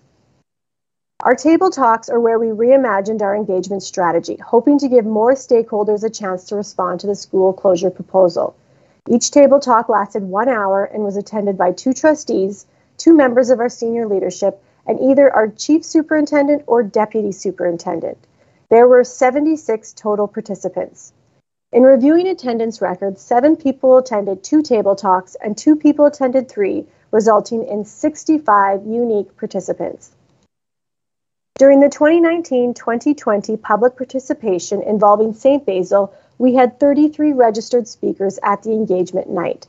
By having 6 small group options spread out over that time, we were able to hear from almost double that, a total of 65 unique participants. For stakeholders who were unable to attend a table talk session, we accepted emails, written and video submissions, and phone calls. Email was the most popular form of those feedback options. We received 82 emails from 70 unique senders. One of the things that we noticed when reviewing the survey is that some of the comments made in the surveys are textually identical to some of the emails. So it is reasonable for us to infer that people leveraged all digital means of responding to the proposal and therefore may have amplified the numbers in their opinion. In all, including the survey and table talks, we received a total of 626 submissions of feedback. That number includes individuals who shared their feedback on multiple occasions. I will now pass things to John Fiacco, Superintendent of Educational Planning, for more on what we heard. John? Thank you, Christine, for the synopsis of the feedback that's been collected since November 24th, 2021. As you are aware, there have been many comments and questions directed our way. Questions were raised regarding the timing of this closure process as it relates to the pandemic, the programming options and perceived kindergarten enrollment cap at St. Basil's, developing alternate options like relocation, since the satisfaction of the program delivery is not an issue, transportation costs and cancellations of routes. The financial information that was publicly posted as part of the division's recommendation to close St. Basil. Additional comments were made regarding a perceived lack of division support for the school, including that no effort was made to help the school with its viability challenges. Although most of the feedback did not support the proposed closure, the division did receive a considerable amount of feedback that supported the proposed closure of the school. Let's look at each common themes further. Throughout the engagement process, we received many questions as to why we're doing this now. These questions were based on the position that the trustees and the division made a promise that following the 2019-2020 relocation proposal, that the school would be given 3 years to improve its viability. And as such, we should not be considering this motion to close the school within this 3-year window. In March of 2020, the division communicated that we would only commit to supplementing the marketing of St. Basil's on a yearly basis, as budget cycles are done annually. The annual commitment is consistent with educational planning, as school reviews are also done on a yearly basis. The school council requested that the division commit to a 3-year marketing plan. This was the only mention of a 3-year timeline was when the school council made this request.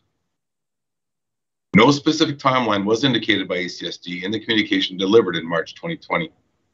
Additionally, feedback from repeat stakeholders in the engagement process acknowledged this fact. They stated in one of the many questions we received that even though a specific time was not given for program revitalization, a 3-year marketing plan had been discussed. Another recurring theme that arose as we gathered feedback was the effects of the pandemic on the enrollment decline. We understand that COVID has been difficult, and when making recommendations of this gravity, we analyze trends over an extended period of time. Student enrollment at St. Basil continues to decline, and students continue to leave the program before they finish their grade 9 year, making it difficult to offer a viable program. It is important to remember that the recommendation to consider the closure of St. Basil Catholic Elementary Junior High School is not rooted in COVID-19 factors, but rather the fact that the school met 5 out of the 7 closure consideration factors. The enrollment issues at the school, the operational challenges existed before the pandemic started and continue to this day. Furthermore, from September 2017 to September 2019, prior to the pandemic, 45 students left the Polish bilingual program at St. Basil. Comparing this loss in retention to the years of the pandemic, from September 2019 to September 2021, 44 students left the program. These figures show a consistent pattern of the declining enrollment within the Polish bilingual program that has been in existence for many years, regardless of the pandemic.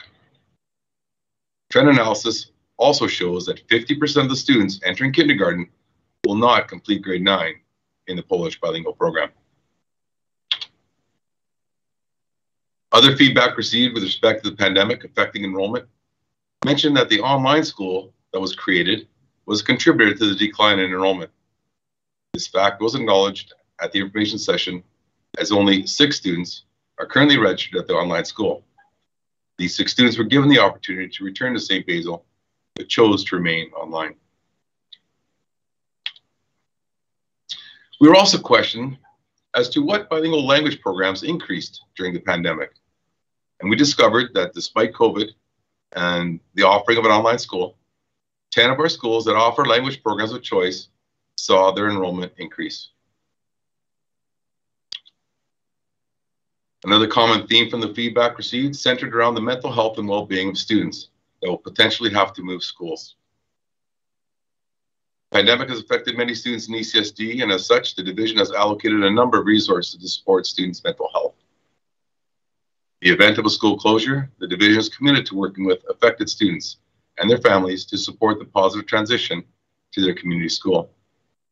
We are committed to providing an inclusive, welcoming, caring, respectful, safe, and Catholic environment that promotes the well-being of all and fosters community support for all student mental health.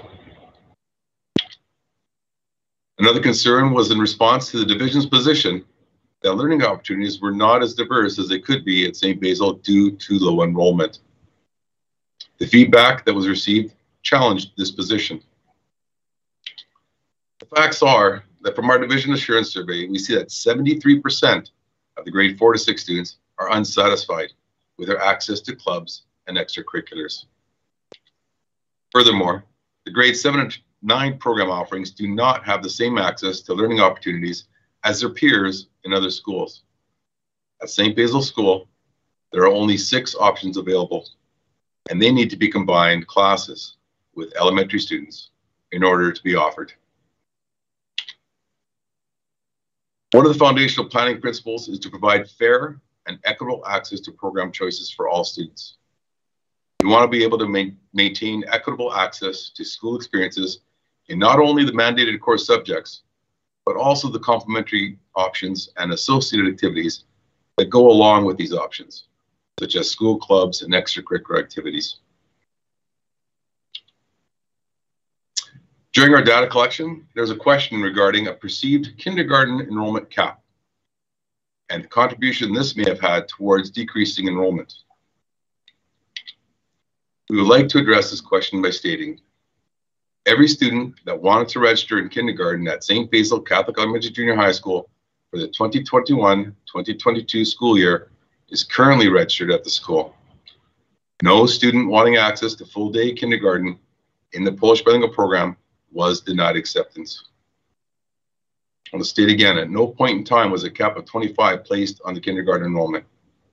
Historical registration numbers in kindergarten reflect this fact, as more than 25 students have been registered in kindergarten in the past. The issue we need to concern ourselves is with the retention of the kindergarten students. 50% of the students leave before they're reaching grade 9. As we mentioned in the information session, the 37 students accepted in 2016 for kindergarten is now a class of 20 grade 5 students, which represents a 46% drop in enrollment. Another commonly asked question that was asked is why the division did not consider a relocation of the Polish bilingual program rather than propose a school closure. In other words, why is the Polish program not given the same chance to relocate as was done with the JFLA program? The motion proposed to the Board of Trustees on November 24th, 2021 does not include a relocation. A relocation was proposed in 2020, and based on community feedback received in February of 2020, families did not have a desire to relocate this program to another school. It was made very clear that relocating the Polish program to any other school in the division would not be supported by the community, and students would not attend. The position is further supported by survey results that were presented on February 12th of 2020 to the board. The survey presented was conducted by the Polish bilingual parent community at St. Basil in 2019-20. The results indicated that 75% of the parents would not re-enroll their child in a Polish bilingual program if we were to move to a different location. Firstly, when JFLA parents were asked for their feedback in October of 2020, they indicated a strong desire for additional leadership and extracurricular opportunities for their children. The location of the JFLA program was not a factor in their decision to enroll their children in the program. Feedback was also received asking for an explanation on why transportation costs were so high. ECSD has made busing a priority for St. Basil as we committed to supplemental funding to provide busing throughout the city. A total of $417,909 of division funds were diverted to support transportation of the students for 2021-2022. Yellow bus routes are designed based on transportation applications received. The division creates routes to accommodate all eligible students. Regardless of the number of students requesting transportation, the division will transport eligible students to their school if an application is received. As a result, we currently have 9 bus routes that are needed to serve the students throughout the city. And quite simply, the more buses required per school, the higher the cost to transport the students. In terms of trying to reduce the cost of transportation of the division, ECSD has diligently exhausted all options to reduce the number of routes to transport the Polish bilingual students effectively and efficiently. We also heard concerns that it was the cancellation of bus routes that created a loss of students at St. Basil. During the public participation process, many stakeholders indicated that 24 students left the Polish bilingual program due to a cancellation of route number 32 in the 2020-2021 school year. Route 32 was indeed canceled due to a lack of drivers. However, there are only 7 students accessing this service at this time. Following the cancellation of Route 32, only 1 student left the Polish bilingual program and decided to attend their designated community school. Common theme that arose from the feedback was a perception that the division did nothing to support the school's viability. Since March of 2020, the division has honored its commitment to support the program in multiple ways. To maintain enrollment numbers, bus service remained available citywide, and the division has continued to subsidize costs to the school over the last 2 budget cycles. It is important to note that the funds diverted to support the school are allocations over and above the basic grant dollars normally provided by the province. In addition to diverting division funds for the operation of this program for the 2020-21 and 21-22 school years, the division has developed a collaborative marketing strategy at the parents' request. We spent 5 times more on marketing than we normally would on a similar language program. As part of this strategy, the division undertook the following activities. On April 21, 2020, the division attended a virtual school council meeting to discuss the promotion of the Polish bilingual program. During the 2020-2021 registration cycle, the staff of the school delivered division-created handbills in every mailbox in the 2.4-kilometer walk area of the St. Basil community to promote registration. In June 2020, the division created a new Facebook page for the school as requested by the community. September 29th, 2020, the division met with the school to discuss current enrollment challenges and budget for the 2020-21 school year. On October 6, 2020, the division attended a Polish bilingual school council to discuss current enrollment, budget challenges, and programming options for students. At this time, we introduced a survey tool to get the parents' feedback and focused on creating opportunities to get the word out, as recruitment season was just around the corner. December 3rd of 2020, we had an internal meeting to review the marketing plan. On December 14th, 2020, the White Mud Bridge banner was created. December 15th, results of the October survey shared and plans to move JFLA announced to the stakeholders, thereby creating a stronger community presence in the entire facility for Polish bilingual programming. On January 15th of 2021, a request was made by the school to increase lease space. This request was granted. The school also requested and was granted the ability to promote and advertise the Polish program citywide. Swift messages were sent out by the division to all ECSD families advertising the program and the upcoming virtual open house. And we did that on February 1st, February 7th, and February 15th of 2021. And then the virtual open house took place on February 16th. Other efforts made by the division involved lowering the net capacity of the school from 733 in 2018-19 to the current net capacity of 414. Despite this effort, utilization of St. Basil is 55% in 2020 and is projected at 50% for this school year. On May 6th, prior to our survey tool being sent out, a proposal was made to ECSD regarding developing a Hockey Canada skills program. The proposal included an application package, a fee structure, possible school calendar, a weekly schedule, and the results of a school survey sent to St. Basil Catholic Elementary Junior High School parents. Or interest from the community and the constraints of dealing with an external agency to provide educational service made this option not viable. And despite the strong and rigorous marketing plan and the efforts made by the parents and the division, St. Basil program has not increased their enrollment, nor are our projections favorable at this time. The financial situation at St. Basil School was another common theme that arose during our public participation process. More specifically, questions arose as to the deficit allocation wholly to the Polish bilingual program and the lack of any allocation to the deficit to the JFLA program.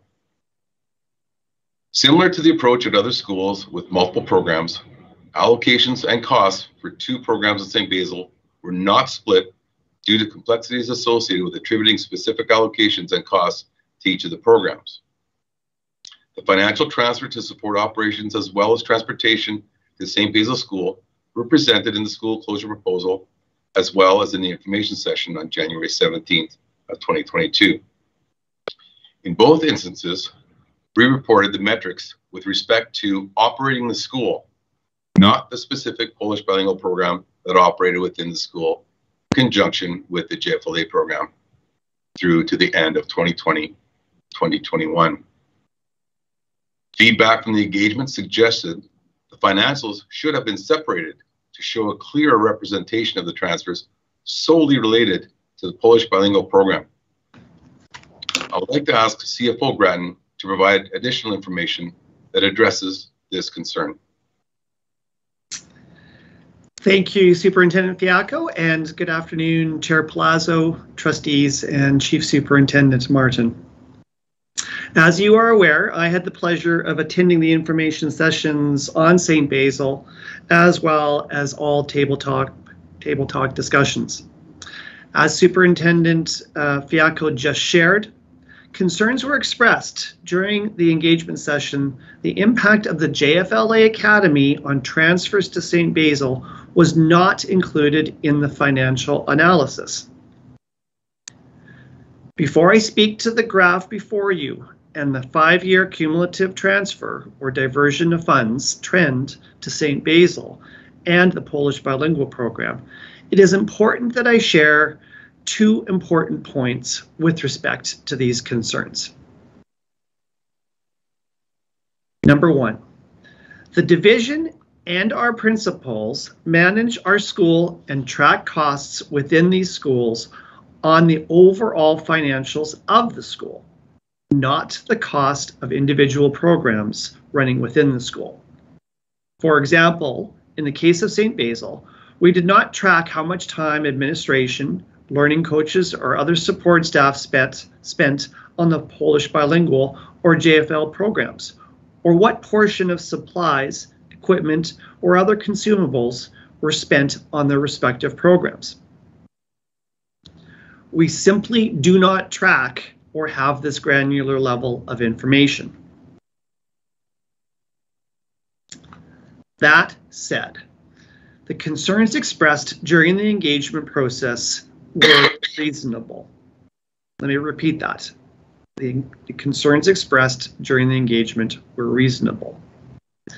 So given the feedback given the feedback received during the engagement sessions, administration needed to come up with a reasonable way of allocating the funds being transferred to St. Basil between the Polish bilingual and JFLA programs. As I just mentioned, while we do not track individual costs or details, we do know the historical Polish bilingual and JFLA programs enrollments in the school. Relative enrollment of the 2 programs is a reasonable way to allocate cumulative transfers by the division to the school. So, with this approach in place, we calculated the St. Basil enrollment to be 73% Polish program and 27% JFLA program over the 5-year period through to August 31st, 2021. As noted in the graph that's before you right now, this ratio results in a cumulative transfer to the Polish bilingual program of $3.9 million. That's the orange line you see, as compared to a cumulative transfer to St. Basil, the blue line, of over $5 million. The reasonableness of this approach is supported by what we see with the trend line going forward into the 21-22 forecast. Namely, it stays on trend, even though the Polish program is the only remaining program in 21-22 after the move of the JFLA program to St. Cecilia. My last point with respect to this slide is to remind you that 21-22 is a forecast. During the engagement process, concerns were expressed the enrollment numbers in 21-22 were changing.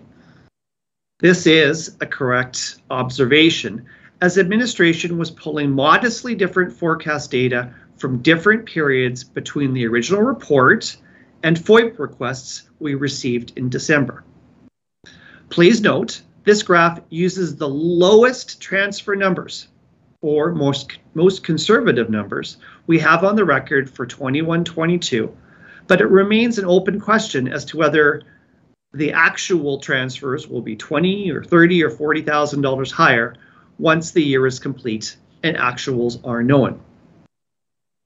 Regardless if the actual transfers are a little higher or a little lower than forecast, it is important to note the trend line is not going to change much. So what is the key takeaway from this graph? Simply put, there have and there continues to be significant transfers to the Polish bilingual program that would otherwise be available to all other students in the division. Next slide, please.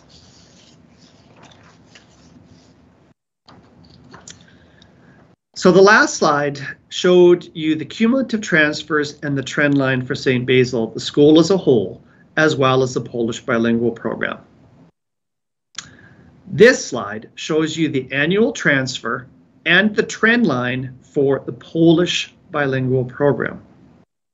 As you can see, the 4-year average annual transfer to the Polish bilingual program, 2018 through to 21-22, is approximately $574,000, and it has been relatively flat over that time period. Please note, I excluded the larger transfer in 2017-18 from the average, as I believe it's an outlier due to it reflecting a catch-up from prior years. So what is the key point with respect to this graph?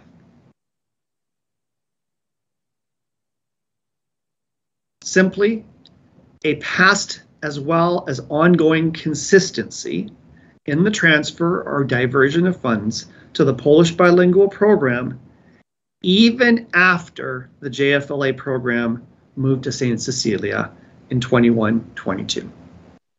Back to you, Superintendent Fiacco.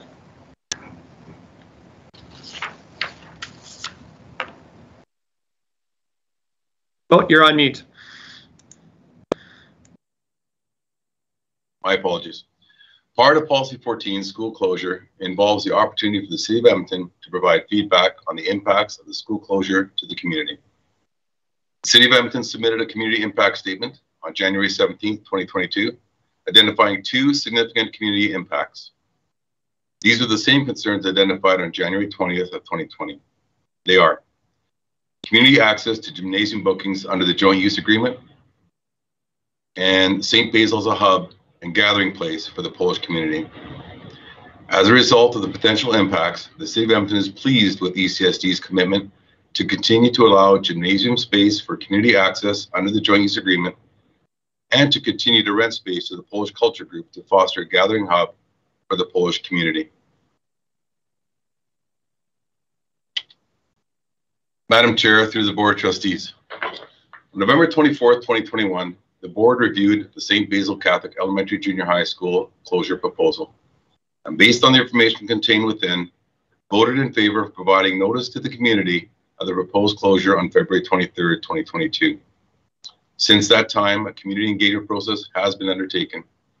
And over the past 13 weeks, the division undertook the most comprehensive and inclusive engagement process to date and heard a plethora of comments, suggestions, and questions. After 2 years of working with the community, the poor retention rates and low enrollments continue to cause the financial strains, not only on the school, but on the division as a whole. This recommendation is rooted in the principles of equitable use of division resources for all of our 43,230 division students. St. Basil School offers a program of choice. It is important that programs of choice be financially viable so as not to negatively impact the resources available to all division students. In addition to achieving increased efficiencies and equitable use of division funds for all students, other clear benefits to the students of St. Basil include having more convenient access to the local school community, thereby spending less time on the bus and more time in school participating in school activities and clubs. Having increased access to complementary courses and extracurriculars, which would also increase the engagement level of all students. After reviewing the feedback obtained during the engagement process, our recommendation contained in the school closure proposal remains the same. And now I'll pass it to Chief Superintendent Martin. Thank you very much, Superintendent Fiacco. Madam Chair, trustees. Again, it is never our intention to close a school. We need the help of families and the community to ensure that it becomes a viable place of learning. I am tasked with ensuring that we have a wonderful, sustainable Catholic school division for all of our students. We need to ensure that every one of our schools is getting what they need to ensure optimal learning for all kids. I would also like to thank the administration at St. Basil and the staff at St. Basil because they have been working very hard.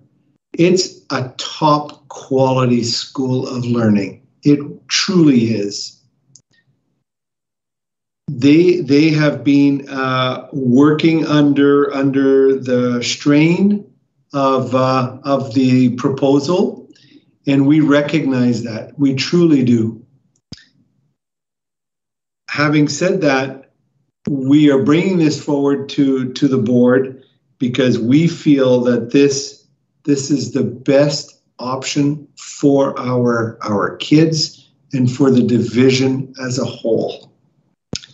And so, Madam Chair, Board of Trustees, I bring you forward the recommendation that the board approves the closure of St. Basil Catholic Elementary Junior High School effective June 30th, 2022. Thank you very much, Chief Superintendent Martin, Superintendent Fiacco, and once again, Manager of Communications and Engagement Services, Christine Meadows, and your respective teams. Chief Superintendent Martin, thank you for applauding the staff and administration of the school. That is truly appreciated by this board. As this is a motion, and I do see Vice Chair Turchansky in queue, I will turn it to you to make that motion, Vice Chair Turchansky. Thank you, Madam Chair. I would like to move that the Board of Trustees approves the closure of St. Basil Catholic Elementary Junior High School, effective June 30th, 2022. Thank you, Vice Chair Turchansky. Do you wish to speak to your motion? Thank you, Madam Chair. I do. Go ahead, please. Thank you. The Polish program at St. Basil has a rich history with Edmonton Catholic schools and is with a great deal of thought, reading, and reflection that I make this motion. Times, families, and demographics are changing. What was once a rich and sought-after flourishing program has slowly declined as families are no longer looking for this program of choice within Edmonton Catholic schools. I was moved the last time we met with the families and the community partners in March 2020. I couldn't believe the number of enthusiastic emails, detailed letters, and positive comments from everyone indicating how invested they all were in the Polish program and how critical it was to the community. So critical, in fact, that everyone spoke of how necessary it was to keep it in its exact location, so close to the parish and other centers of influence in the community. I remember leaving that gymnasium where it felt like there was barely any room to move, thinking to myself, wow, I have never seen so many people from in and out of the community so passionate about a program. I was relieved when the decision was made to no longer bring forward the recommendation for closure. I believed in it and the community. We listened and heard families tell us that they were surprised a proposal like this was being brought forward. In spite of all the facts and figures showing a program that was clearly in trouble, the division and the community decided to delay the proposal for a closure and work together to breathe new life into this school. I could hardly wait to see where we would land with the renewed vigor and commitment to finding new students. I was grateful to see the various strategies that the division put forward to increase the enrollment in St. Basil's School. I was constantly driving by signs and banners, and in fact, I believe I drove under the banner on the White Mud Freeway about 1,000 times. But despite the efforts of the school, parents, and the division, this program of choice continues to decline in enrollment, and the projection for the future remains the same. We are no longer able to financially support a program in the manner it requires without severely impacting other students around our division. I know that this will disappoint many families and the community members, but I believe that this is the right decision at the right time. There are simply not enough families looking for this program of choice. I'd like to thank Chief Superintendent Martin, Superintendent Fiacco and his team for their effort over the last 2 years to try and make this a viable program for the future. Not many people will know how much time and effort were invested in this, but I do, and I'm grateful. It will never feel like we did enough, but I assure you, we did. I also wanted to thank our senior leadership team for the time they spent in the table talk sessions that were held in January. To take so much time out of already full days shows your commitment to doing what is right for our division, regardless of the impact it had on you. But my deepest gratitude remains with Superintendent Fiacco. The amount of time and effort you put into this is incomprehensible. You were tasked with an impossible job, and you were thorough and professional at every turn. You showed up at every session, reiterating the facts and the reasons over and over again. You discussed data, areas of concern, cost, and impacts to the community. Not once did you ever show a lack of empathy or a lack of understanding for the effect that this would have on the families and the community around them. Knowing how this has consumed you for the past few years, I was appalled at the comments that were directed at you in many of the emails we received and the statements that were made during the table talk sessions. The vitriol, the horrendous remarks, the attacks, and the insinuations were shocking, and it bothered me each time I read the documents. It felt personal this time around and less about the school and the community. Knowing, however, that emotions were involved and high, I looked past it, but it was such a departure from the previous engagement, it caught me off guard. And despite this, and due to the reasons outlined by the division in the school closure proposal, I will be supporting the closure of St. Basil Elementary Junior High School. Thank you, Madam Chair. Thank you very much, Vice Chair Turchansky, for your most compelling and impactful words and for applauding the work of our administration. That was quite moving. Thank you so much. I do see Trustee Harrison Q. Go ahead, please. Thank you very much, Madam Chair. And like my colleague, I do want to express my deepest appreciation to Superintendent Fiacco and his team for the extremely diligent work, very professionally done. Like my colleague as well, I regret to have seen some of the commentary that came. That was disturbing and inappropriate, I think. Although I do understand that when emotions are involved, people will, sometimes say things that they would prefer not to in a, calmer time. There's a lot about what you have shared here, Superintendent Fiacco and Chief Superintendent Martin and your teams, that I find very compelling. Certainly, the Polish program is a program of choice, and as a program of choice, it should be self-sustaining. I do firmly believe that. I do see the financial case, and the financial case is very strong.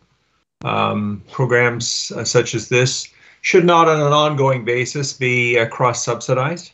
That is a simple fact. Enrollment is currently at an unsustainable level, and you've drawn some conclusions based on your data that the trend is down. It looked to me as if it had hopefully kind of in this last year settled a bit, and that creates a bit of a question for me. Certainly the busing is a huge issue for this in terms, and adds substantial costs, and it actually potentially puts the program in a bit of a hole right from the get-go because of those additional costs. That being said, the program is an extremely good program. This is a phenomenally good program, and I think that families have been well served by it. So I do absolutely understand their commitment to it. That said, all of that said, I still am extremely troubled with the timing of the proposal. I did say when we this was initially introduced, that if this had come forward as an update, giving us a heads up, giving the community a heads up, I would have been very much in favor of hearing that and doubling down on our efforts with the community to get things turned around. But it didn't. So the timing of this comes as a serious concern for me. And I do realize, and I have been corrected on this, that I had certainly from my own perspective assumed that we were providing this community with a kind of a window, a little bit of runway to get things turned around. I do realize that commitment, that formal commitment was not made, was never made. I do regret that. And I do regret, in fact, as you recall, we didn't actually have the board meeting where we would have spoken on this matter and had a vote on this matter back in 2020, in March 17th of 2020. We didn't have that board meeting because it got canceled because of COVID. So as everything was shutting down, so we didn't have an opportunity to come forward at that time and share our narrative around what those expectations might be. I do have a concern as well with timing in that. Given the circumstances, I do not think the time frame that has been provided, given the circumstances of COVID, and I do understand that you've mentioned that COVID hasn't caused any, it's not the reason for the enrollment decline, but one can absolutely understand that COVID could have impacted the community's ability to get out and make the case that it did impact. I believe, no question, that it would have impacted the community's ability to actually get out and market this program, recruit for this program, that kind of thing, because people weren't being allowed in the school, So I think that's a serious issue for me. I do also have concerns about there not being another option that is being provided. There's no option here for a move, and to a certain extent, I'm thinking that when the community communicated back through its survey results in February of 2020 that it was not interested in moving to another facility, I don't think the community at that time had any sense that its responses would be looked at 2 years later as, in some way, shape, or form, a justification that the program would be closed down. And I've gone back into the detail on those survey results back into February of 2020, looked over those responses, and have seen that there were, in fact, a variety of reasons why people voted against it. It wasn't just that it was, yes, there were people who were locked on to St. Basil. It had to be St. Basil or nothing. But there were many, many, many people who said it needs to be a central location. And where you have proposed it to go, Northwest Edmonton, it is not, there's no close connection to the Polish community there at all. Why Northwest Edmonton? And the other element, the other theme that I drew out of looking back on those survey results of 2020, February 2020, was a family saying, I don't like it because you're separating the kids as well. You know, you're separating the elementary from the junior high. So I don't like the fact that you're moving it, and you're moving it to, one elementary and one junior high. So I think that, in my sense, there was a variety of reasons when I go back and look at that data as to why the community did not like and said that they wouldn't be prepared to do that move at that time. And so what comes to mind, and I certainly have seen from the community's responses to this engagement, that many folks have indicated that they would be amenable to this being if this were moved into some other central location. The main thing for them is to secure the program, is that the program have an opportunity to continue, and whether that preferably at St. Basil, but if not St. Basil, then somewhere else in proximity to the core, to where the Polish community is. And we do have elementary, junior high schools in that area that appear to have, at least at first blush, capacity to absorb that. So I wonder if you could respond to that last aspect of that. What I'm reading with respect to those survey results, that the community might actually be more amenable to moving that program somewhere adjacent to the Polish core, if it meant the survival of the program. I wonder if you could comment on that, and what would be the potential for doing something like that if we were to do that. Consider that. Madam Chair, sorry. No, go ahead. I was going to call upon you. Thank you very much, Superintendent Fiacco. My apologies. Madam Chair, through Trustee Harris, the motion that was brought forth in November was not for a location. That made that perfectly clear. That recommendation back in November was based on, you're correct, on the feedback we received from the community, a very strong feedback that the location of the school was very important. Follow-up to that survey was done in October of 2020 as well, when we asked the parents of the community, why did you choose Polish bilingual program at St. Basil?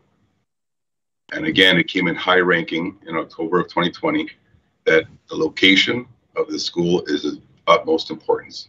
Conversely, when we asked the JFLA parents in that same survey, when we asked their community, that came ranked lowest, 5%. As a matter of fact, JFLA parents, they did not care where the program was.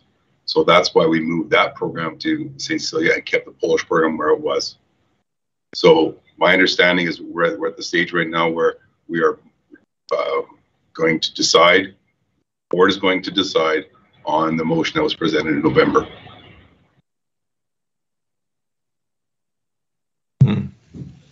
So I understand that, and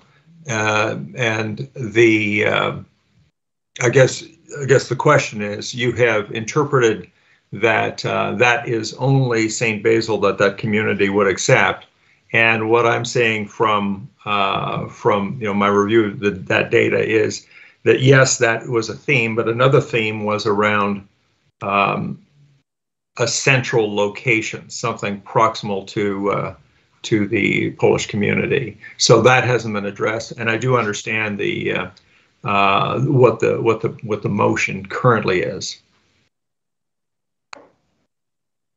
And so, thank you very much, Trustee Harris. So the motion is as presented. I believe that our administration has addressed the questions that you have posed. I'm not certain if you have any other further clarity, and otherwise I will move forward. I'll come around in second cut. Okay. Thank you so much, Trustee Tiber. Go ahead, please. Thank you, Madam Chair. So first of all, I echo my Trustee Turchansky's comments in the beginning. It's hard. It's never easy. We've gone through this process once before, and it's now back in front of us. And again, it's something that we don't take lightly. The emails, again, the calls, the data, the table talks, conversations, all of it. Oh, Trustee Tiber, I believe you're frozen again. I will put myself back on. Oh, are you back on? Okay, where did I land off? Why is this happening? Okay, I'm good. Go ahead. You're good? Okay, so one of the things that I found quite interesting about this process, and I would really like to comment on it, is the amount of opportunity our community had to participate. Unlike before, where it was usually one night in a gym with a lot of parents and community members expressing their concerns or their support, this gave us an opportunity to hear from many different people, many different times, in many different situations. So for that, I thought it was a very well done process, and I want to thank you for all of the time and all of the effort it took to put that together. You know, as a program of choice, I am really concerned about the cost of this program. I am. There have been many reasons and heartfelt reasons that we've heard in this process to support or to not support this motion. And we've heard that, you know, we have a certain amount of funds that are used in the best interest of all our students in the division. And that is something, as a trustee, we are tasked to make sure that we do carry out our fiduciary responsibility. And I am concerned that hundreds of thousands of dollars are divided from other Edmonton Catholic sites to sustain this program of choice. That has a huge concern for me. And the timing, it's never good. It's never a good time to close a school, whether it's COVID or not COVID. But one of the things that we have to do is to make sure, and the time is never good, but all of education in Alberta has continued. And schools across the division, across the province, have continued to educate our children. And I think that is not something that we in my opinion, is going to be a deciding factor for me today, because we are looking at many more factors than that one point. But I want to say I love the passion of this community and the concern that this school has shown, not once but twice. I mean, the passion and of the entire language and culture of the program. It's just something that I know will continue strong into Edmonton. I know there will be many different ways that the Polish culture and language will be shared with our students. And I've seen that, and I'm quite confident from what I've seen and what I've heard from so many community members, so many parents, from not only Edmonton, but beyond Edmonton, which is quite commendable. So for that, I thank you. And I thank you for, really having the desire to express your culture. And it's something that our students and the young children of Edmonton will definitely go forward with, and I thank you for that. I do support the motion to close the St. Basil program, or St. Basil School. Regrettably, with a heavy heart, I do support it. And I do hope that, again, that our students will continue with Catholic education. Our students will continue in Edmonton and continue to go and enjoy Edmonton Catholic schools and really enjoy your time there. So thank you, Madam Chair. Thank you very much, Trustee Tiber. Just going back to Trustee Harris. Trustee Harris, I never had an opportunity. First of all, let me just finish with Trustee Tiber. Trustee Tiber, thank you again for your compelling words as well, and for sharing where you stand in regards to the supporting of this motion. Trustee Harris, I wanted to publicly acknowledge. I wanted to say thank you to you for publicly acknowledging some references that you had made previously, and you made reference to that. Thank you very much. That being said, I just want to remind trustees that we are dealing with the motion at hand. And so that is the motion that we are speaking to today. And so while some of you may have may be looking for clarity other than the motion, I'm just addressing that this would be a point of order. So I will continue with that being said and turn it to Trustee Mutala, who is in queue. Go ahead, please. Thank you, Madam Chair. And also, I first of all want to echo what Trustee Juchanski and Tiber have said in regarding to this program, okay? Thank you to Chief Superintendent Martin, Superintendent Fiacco, Communication Manager Christine Meadows, and also to Chief Superintendent James Grattan today to clarify the graphs for us, okay? Because you before said that we couldn't divide it up, and then we were like it wasn't divided up to show the JFL program or the Polish program. But today you made it very clear that 73% of that was the Polish program and 27% was the JFL program, okay? So I want to thank everybody for participating in the engagement process and for all the reports and documentation and emails regarding this program, the Polish bilingual program, language of choice. No one ever wants to close this program, and no one wants to, but I'm emotional about this because this is an important decision. Since 2019, despite all the efforts of Edmonton Catholic Schools and the Polish community, there has been no significant increase in student enrollment in order to make this program viable. We only get $6,000+ from the Alberta government to educate each student, and some of that money has to go with the admin costs, okay? So when you look at what has happened, that from 2008 to 2021, there's been a decline of nearly 100 students. The utilization rate for St. Basil's is at 55%. It meets 5 of the 7 factors for school closure. With 210 K-9 students, we can't balance the budget for this program of choice. And Edmonton Catholic Schools has been subsidizing this program for 6 years, plus the transportation costs. The 4-year annual transfer to the Polish bilingual language of choice has been approximately $574,000. And over the past years, it's been up to $3.9 million. St. Basil's would need at least 400 to 500 students to cover and balance the budget for this program. So I am trying to be fiscally responsible to us in this division. And I know over the years, since 2020, I never said we were going to give the Polish bilingual program 3 years to turn this enrollment around. So I understand when Superintendent Fiacco explained it, that it came from the parent council to the marketing program. So that was good to have that all in place. And we didn't put a cap on the kindergarten. I know that for a fact as well. The parents are the first educators of their children, and they instill the culture, faith, language, and traditions to their children. The church and school are there to enhance the parents' efforts. So you will never lose your Polish culture. I grew up in Saskatchewan. I'm Ukrainian. I never had Ukrainian school. It's instilled faith and culture and traditions to me, and I have them to this day. So the Polish culture, the Ukrainian culture, they're all a very strong culture, and the family will help, and the community and the church will help keep this culture in place. Thank you, Trustee. I just want to say, yes, I'm in support of the motion. Thank you. Thank you, Trustee Mutala. I'm echoing. Am I echoing on your end? No. Okay, thank you very much. I do see, thank you for your compelling words as well, and for sharing your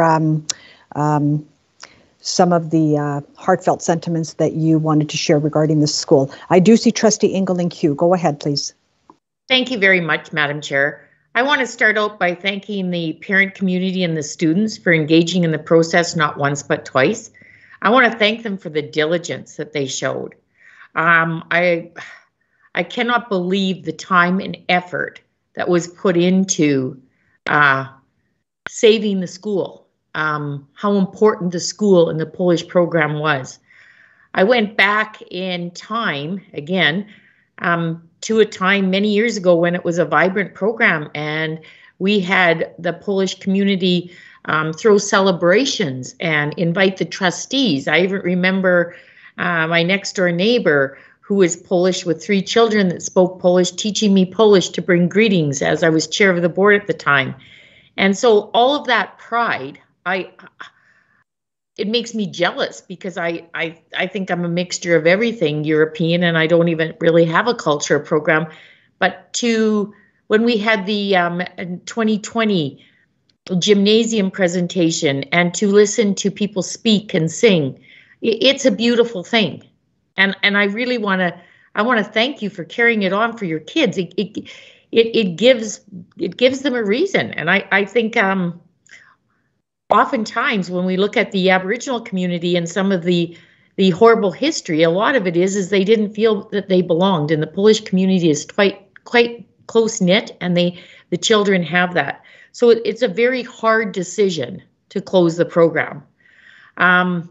I also want to thank Chief Superintendent Martin and his team, the resources that went into this. I'd like to thank CFO Grattan, because he was very good with answering the questions about the money. Every time we got a letter, I would be more confused on how JFL entered this, and the transportation seems to be the top off of where a lot of the money goes, and adding more bus routes if we are trying to attract kids from more areas of the city would just exacerbate this problem if we couldn't get the good numbers. I really want to turn my attention to Superintendent Fiacco. Again, I mentioned earlier in the meeting that Superintendent Fiacco is tasked with this job. The division has to run smoothly. This is his job, is to point out to the Chief Superintendent and then to the Board of Trustees the most efficient way to give the best education possible to all 43,000 plus students within Edmonton Catholic. And it hurt me deeply to see some of the comments that were directed at him. And I agree that in emotion we say things we would not normally say. But I do want Superintendent Fiacco to know that it did not go unnoticed that he attended every single meeting and with due diligence answered every single question and never lost his grace or composure. So I really want to thank him for that. I, much like Trustee Harris, I wish we had more time, but can we continue to lose $554,000 a year, or $574,000? Like Trustee Harris, my first go-to place last time this school came up for closure was let's move it. I got a very strong sense from absolutely everyone I communicated with, it wasn't an option. I went into it and I believed in the end of the day, when the decision was made, I believed that it was either keep it there or there would be no Polish program at all. That is the only reason I'm not moving an amendment to see if there's an alternative to keep it somewhere where it could be more viable financially, because I clearly believe that door was shut tight around 2 years ago. But I do appreciate Trustee Harris bringing it up, and I do appreciate the points he has made as well.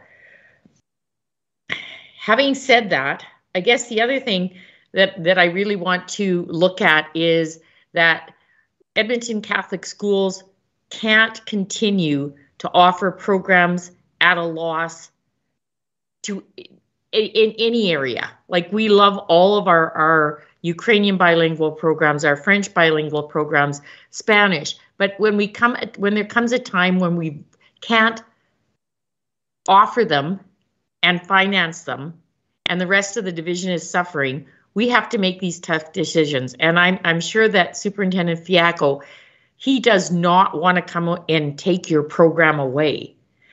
He wants to make programs that are sustainable for all the children in the district. St. Basil's has always offered a quality education. And I'm sure if this motion didn't pass, like it did not go through 2 years ago, the division would continue to offer that quality education. It was just absolutely wonderful to see the student at St. Basil get 100% again on the computer test made by the University of Alberta. Like the education, the academic education and the culture education that was given at that school was second to none. And that's why it's costing us so much money. I truly believe that. I truly believe that if we decided to water it down, only put the teachers in there we had money for, have the longer routes, all the things that we could do to water it, we don't do that. We give it our all. The academic excellence is there. The transportation is as good as it gets. And that's who we are at Edmonton Catholic Schools. But once the cost overruns, we have to make a decision, because I'm not about watering down quality, and that's what makes me so proud to be a trustee with Edmonton Catholic Schools and serve with our current administration. They won't water down quality. They told us 2 years ago, this is costing this, this, this, and this, and we'll try and turn the ship around. But they never once said, you're on your own, we're leaving you, the quality's gone. The quality kept up. And it would again if the board made that decision. So I guess the point I'm making is we don't offer something halfway. We offer it with our whole heart and soul. And in this particular case, we can no longer do that in looking at what it's costing the division as a whole. So for that reason, and that reason only, I will be supporting the motion as presented by my colleague, Trustee Truchansky. Thank you very much. Thank you very much, Trustee Engel. I'm sorry, I hear myself echoing. Maybe it's not on your end, but I hear it on my end. Thank you very much for sharing your perspective as well. Your words are greatly appreciated. So every trustee has had an opportunity to speak. I will go into round two before inserting myself, and I do see Trustee Harris in queue. Go ahead, please. Oh, thanks so much, Madam Chair, and colleagues. I very much respect and appreciate your perspectives on this. Reasonable people will differ, I think. And again, I very much appreciate what our administration has done and both school-based as well as central and our community for the stress that this has put everyone under, and the commitment that you've made to trying to get this decision right. I absolutely respect and appreciate that. I constantly come back to the tagline that we use for taking a look at so much of what we do here in relation to these closures and consolidations, and that is walking together. Walking together. And I think that this is particularly the case when we're considering a proposal for St. Basil, where that community is one of the most committed Catholic faith communities that we have in the division. And we all know that the division is very blessed to welcome and support students of all denominations, providing a safe and caring and welcoming learning environment for all. And that our learning environments are enriched by our diversity. We have a large number, very significant percentage of students who are of other denominations. That's absolutely wonderful. And at the same time, we cherish the commitment of our faith community, our Catholic families. They are our foundation. They are the foundation of what built this house, and they are a reason for being. And the community supporting St. Basil and this program is one of these very devout, very strong communities with virtually all students raised in our faith traditions. It's very important for, and I think it is very important for our foundational faith communities to know that we value them. We want to walk with them. And certainly a concern has been raised very strongly from this faith community, where many feel that we're not only not walking with them, but we're walking away from them. And truth be told, in some cases, I think some folks might have a perspective that we're running away from them, because the way this is currently structured, the door could be closed to a program that they cherish greatly, a one-of-a-kind program, unlike any of our other language programs in our division where families can go to another location. There is nowhere else to go for this Polish education. And once it's gone, it is gone, and it is gone forever. So, you know, the community, this predominantly Catholic community, has been very clear that you know, they want to love us, and they want to stay connected, and so, you know, a proposal that comes forward to close a program like this, a one-of-a-kind program, when in an environment, you know, over the course of the last couple of years, 2/3, you know, of the schools within the division have experienced some enrollment drops. And when, you know, when that's happening less than 2 years after the board said it would work with the community through administration to help stabilize the program, I think that there's going to be some challenges there, and so I really think that you know, there's some challenges if, you know, we move forward with a closure without somehow seriously considering a move of this program to another centrally located school. That would, and I think if we didn't seriously consider that, that would be a self-inflicted wound. And if I would be prepared to make a motion to amend, if that would be in order to do, and it would be. Point of order, Madam Chair. Yep. Could you please get General Counsel to weigh in on this? Oh, thank you very much. Trustee Harris, are you, thank you. So Trustee Turchansky, Vice Chair Turchansky, my apologies, is asking for a point of order. If you are suggesting that an amendment are you suggesting that we amend the current motion? Is that what we're hearing here? Yes. Okay, thank you. And so Vice Chair Turchansky has called a point of order, and so I would like to advise and asking for our parliamentarian to please provide us with advice. And so I do see General Counsel Carbonic in queue. Go ahead, please. Thank you, Madam Chair. Just from the statements preceding Trustee Harris's request to amend and making an assumption that the amendment would strike the word close and potentially replace with the word relocate the program. As you all know, in terms of your procedure, we first look to your board policies. And when board policies don't cover a particular process, we look to Robert's Rules of Order for our direction. Robert's Rules of Order is very clear that amendments are made to clarify or add additional detail to motions. Where a motion is amended, so the effect of that amendment would be to defeat the main motion, they're out of order. In this instance, your main motion is to close.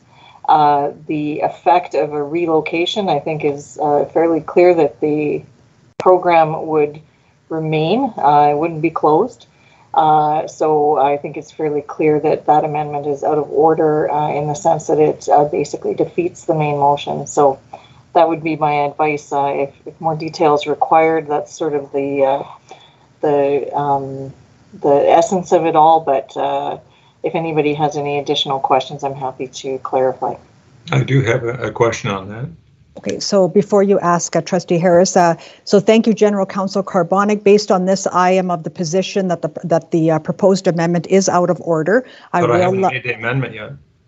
Well, the suggested. So go ahead, Trustee Harris, make your amendment, and then we will move forward from there.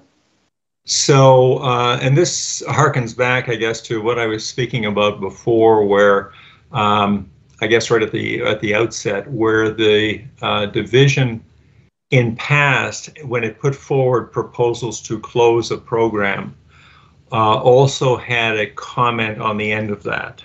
Okay, and the comment, and so that's what I'm thinking here is this would not necessarily be structured in that manner that you've suggested, General Counsel, but actually would be structured to, since I can hear where this is going, to sort of accept that and then add on to it at the tail end. So, for example, something to the effect of, and it would be... With all due respect, Trustee Harris, yep. Could you state, rather than speaking in abstracts at this point in time, can you state your motion to amend? Yes, I can. That's what I was just about to do. The Board of Trustees approves the closure of St. Basil Elementary Junior High School, and I've said here effective June 30th, 2023, and the relocation of the Polish program for both elementary and junior high schools to another centrally located elementary junior high community school or other centrally located community schools for the 2023-24 school year. That structure is consistent with the structure that we've used before in these closures. Madam Chair, through to the Board of Trustees, again, I would, because of the notion of the relocation of the program, I believe that's problematic in terms of an amendment. At St. Basil's currently, there is only one program, which is the Polish. Yes, sir, there is. If you're referring to Genesis is a separate program with a separate school code.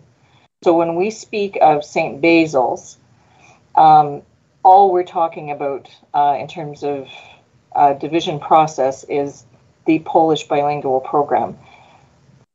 I don't think it's ever been contemplated from November onwards, either through the consultation process or by administration, that the closure of St. Basil Catholic Elementary Junior High School, Elementary Junior High School, at all contemplates the closure of Genesis. And that's because Genesis has a separate school code. So this motion, as it sits before the board today, contemplates the closure of St. Basil's, which by inference, because of the only program being there at this point in time, means the closure of the Polish bilingual program. Furthermore, for those trustees who have been part of school closures in the past, you all know that we closed the school. We don't go into detail that we're also closing the kindergarten program, the K-6 program, the junior high program, unless that's the intent of the motion. So to infer that there has to be some additional comment to this motion that speaks to the closure of the programming is not consistent with our past process, and furthermore isn't consistent with any process that I know of in other school jurisdictions in the province. Otherwise, you could get an absurdity in this, that you close the school and the programs remain. That's a bit of an absurdity.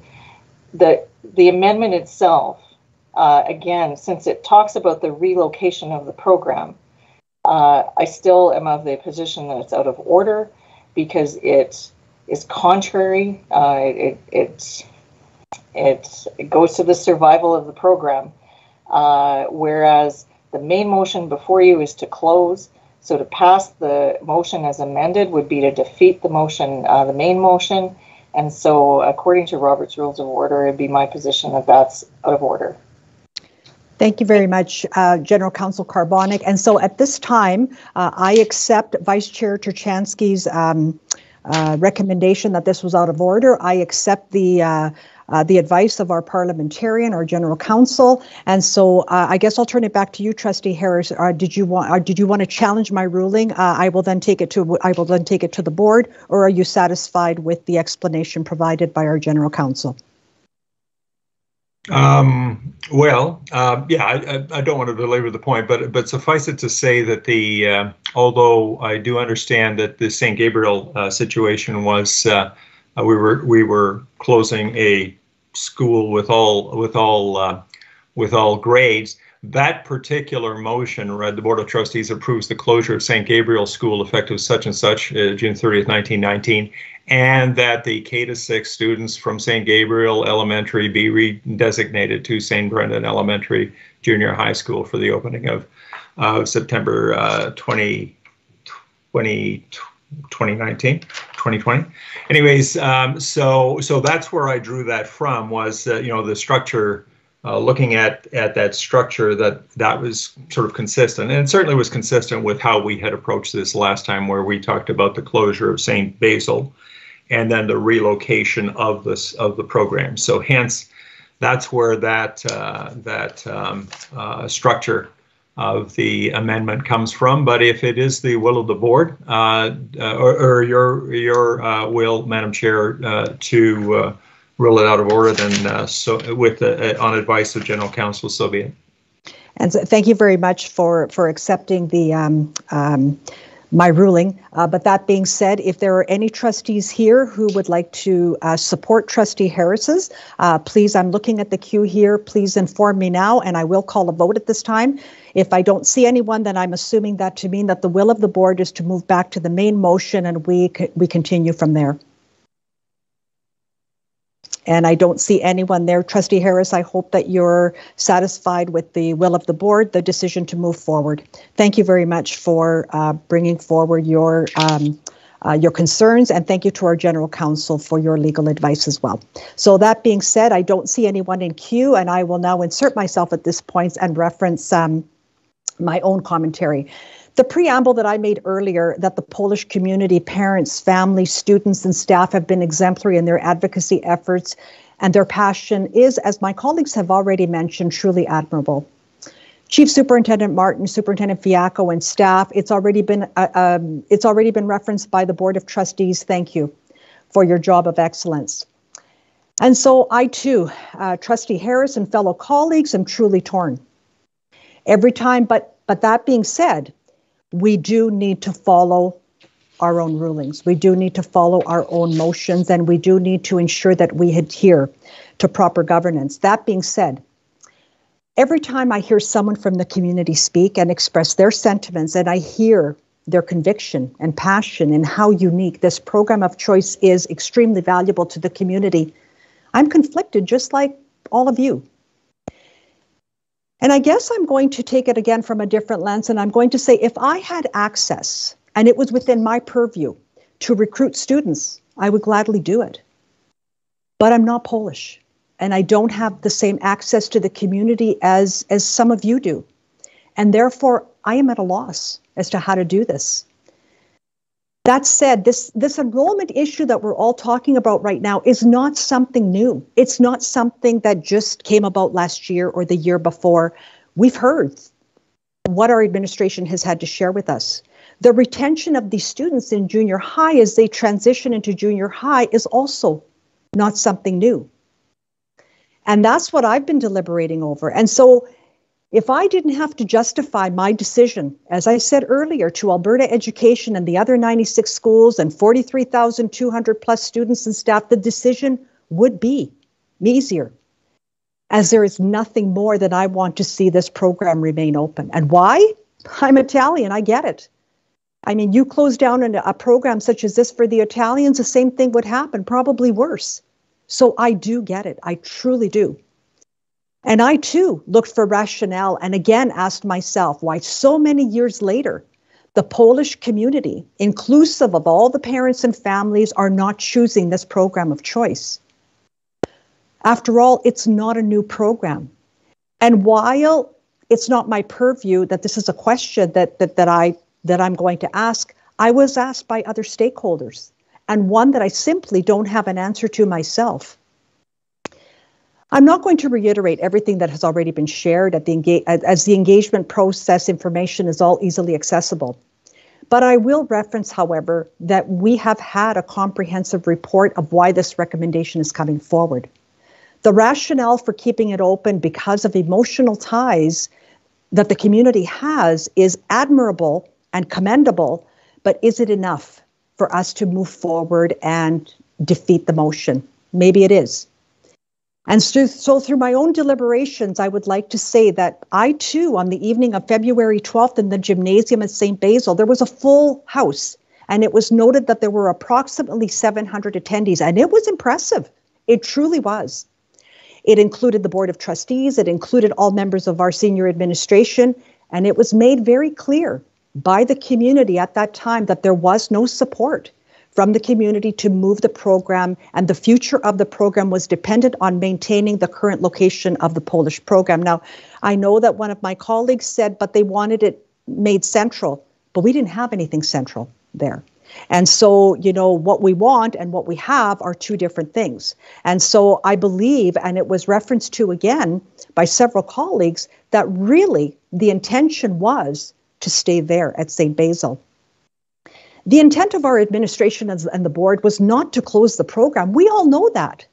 Had the intent been to close the program and not listen to the community, we would have done it then. Instead of relocating the program, this Board of Trustees gave direction to the senior administration on February 12th, which was announced in March of 2020, to look for ways to make the Polish bilingual program viable and sustainable at St. Basil's School. And this information was shared with the community. That said, the same recommendation to relocate the program no longer came forward. We all know that. And so we're asking for something that we already have answers to. As clearly, this is not what we heard from the community at that time. They were adamantly opposed. At least that's what we understood. That's when we came together and spoke to administration and said, no, this is the way we're moving forward. And so despite the marketing strategy, the commitment to recruit more students did not occur. A concern that is not new. It has been decreasing for an extended period of time. But what is of even more concern is the retention rate of students in the program as they transition from kindergarten to grade 9. As we've all heard what the numbers are, the question that continues to arise is, there are many Polish students and families who have chosen other programs in Edmonton Catholic schools and maybe in other divisions, and they are fully aware of the program, and therefore it was accessible to everyone. While it would have been ideal on the evening on February 12th, and that's what I would have wanted, that we had simply relocated the program then, we wouldn't be in this position today. While the Polish community may hold us accountable to keep the program going, there are other schools, parents, families, students, and staff who we've talked about the entire afternoon who are also holding us accountable, and we know that. They want us to justify to them how a program of choice that is not sustainable for years continues to be subsidized. I don't have the answers. I simply don't. So while we have wholeheartedly supported this program of choice for many years, as this Polish program we know is of value to the community and to Edmonton Catholic, the condition of offering such a program must have that long-term viability and sustainability that we talked about this afternoon, so that it doesn't negatively impact the resources available to all the other students in division. And even though the enrollment concern was not conducive to keeping a program of choice like St. Basil open, in order to maintain enrollment numbers, we continued to offer bus service throughout the entire city, as parents relied heavily on this service, and we did it gladly. But again, how do we justify to the rest of Edmonton Catholic and Alberta education, who's waiting to see what we're going to do, that for the utilization of 9 routes required to transport and approximately, and I believe I heard 117 students throughout the city, we've created a situation where we are in a transportation deficit of approximately $417,000 for just this one school alone. And that based on the number of riders on each bus, and this blows me away, the average per pupil cost to transport St. Basil students is $3,560, which is 451% higher than the division average of other students. A cost that further makes it difficult for this board. And so it is difficult. I believe Trustee Mutala referenced this, how some of us are going to justify to the rest of our stakeholders, some of which include the 43,000 plus students who may ask, why is my child not getting an additional $3,560 and using it in a different way? I don't need the transportation, but I do need this. And so we can argue this in many different ways, and then different motions could potentially come forward.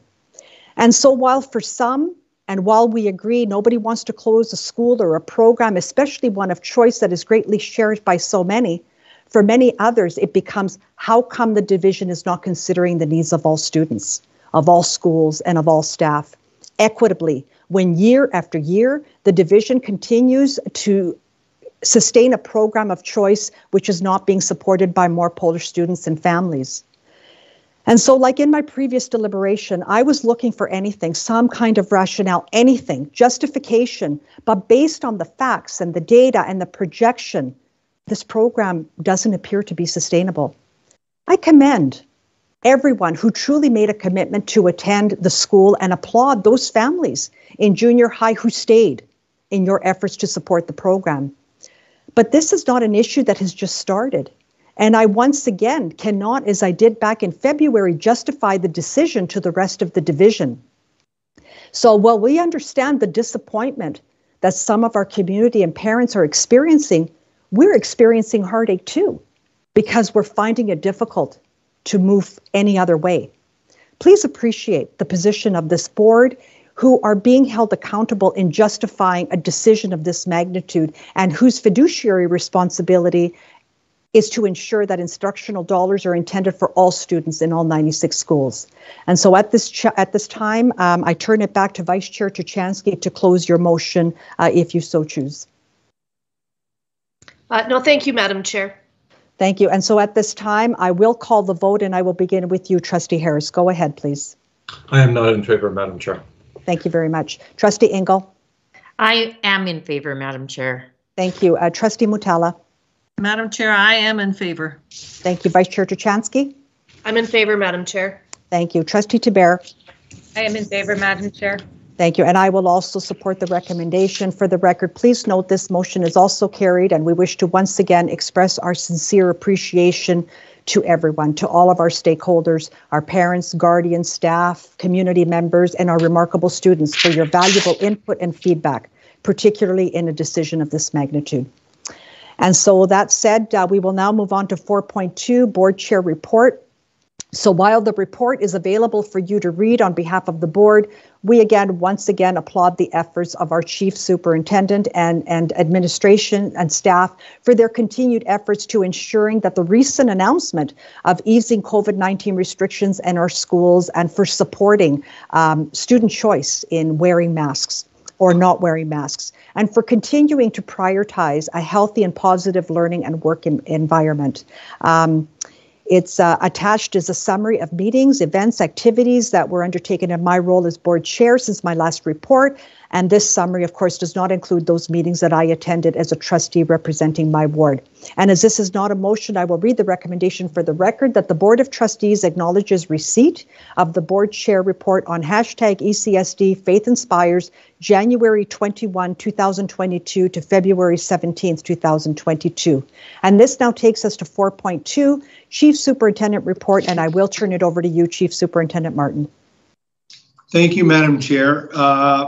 I'm not going to read the entire memo. I just wanted to highlight just a few things that have taken up our time over the month of January. And so one of them was changes to COVID-19 tracking and reporting. I know it sounds like it's been years of that, but in fact, it was only just a few weeks ago where there was an announcement of the distribution of PPE and rapid tests, which required a lot of effort, logistical effort on behalf of our schools.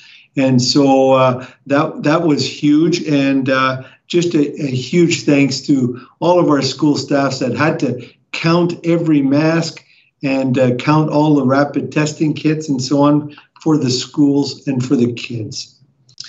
During the extension of the Christmas break for students, our staff were busy doing professional development during that week, the week back, first week in January, because the kids did stay at home during that cold spell, and was a kind of a circuit breaker that the province had put in place. But our staff were working very, very hard during that time. Again, cancellation of January diploma exams occurred.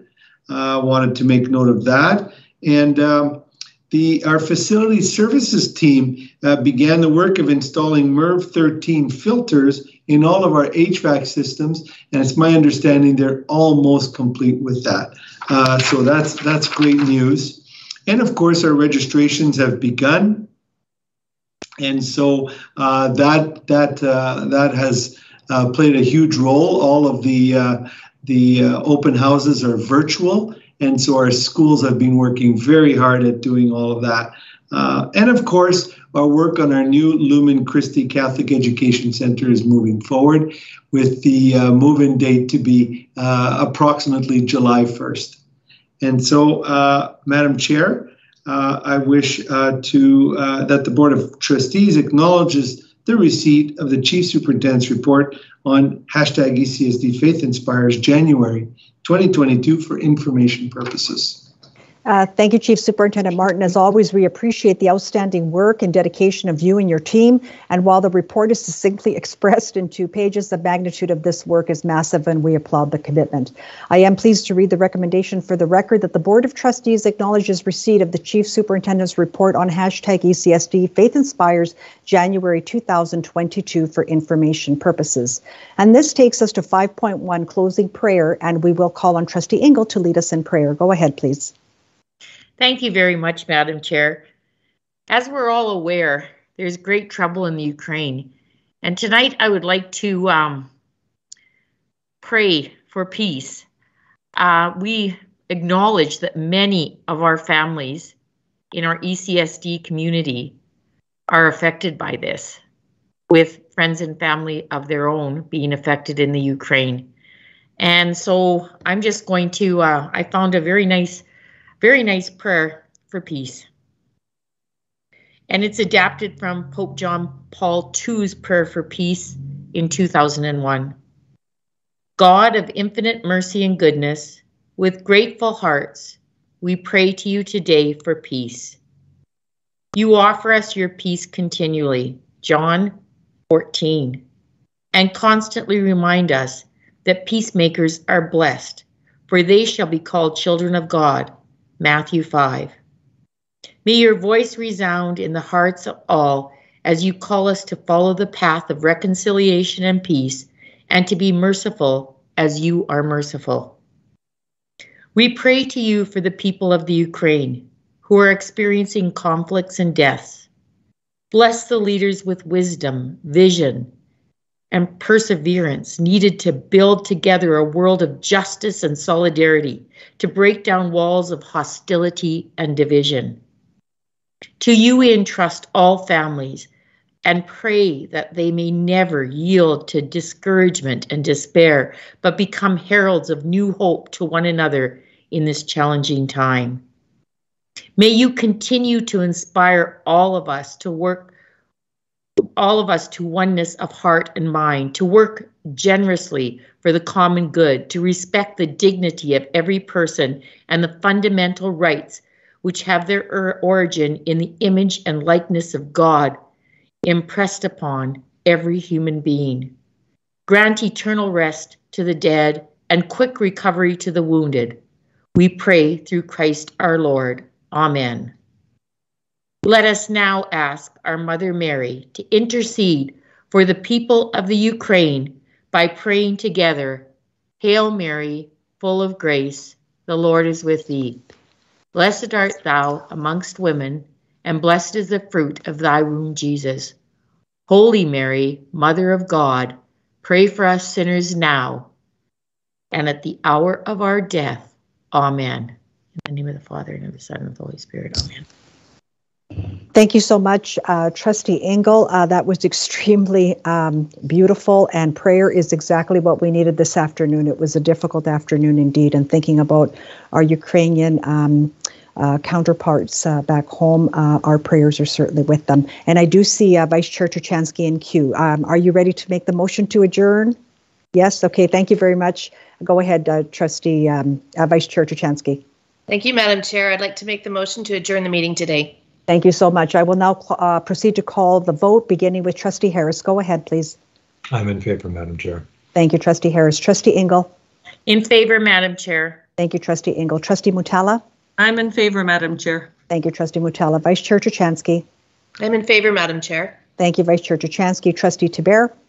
Thank you, Madam Chair. I'm in favor too. Thank you, Trustee Tiber, and I also support the motion to adjourn. For the record, please note the motion is carried. Thank you again. Wishing you all a wonderful evening and a blessed rest of your week. Thank you all. Thank you. Thank you.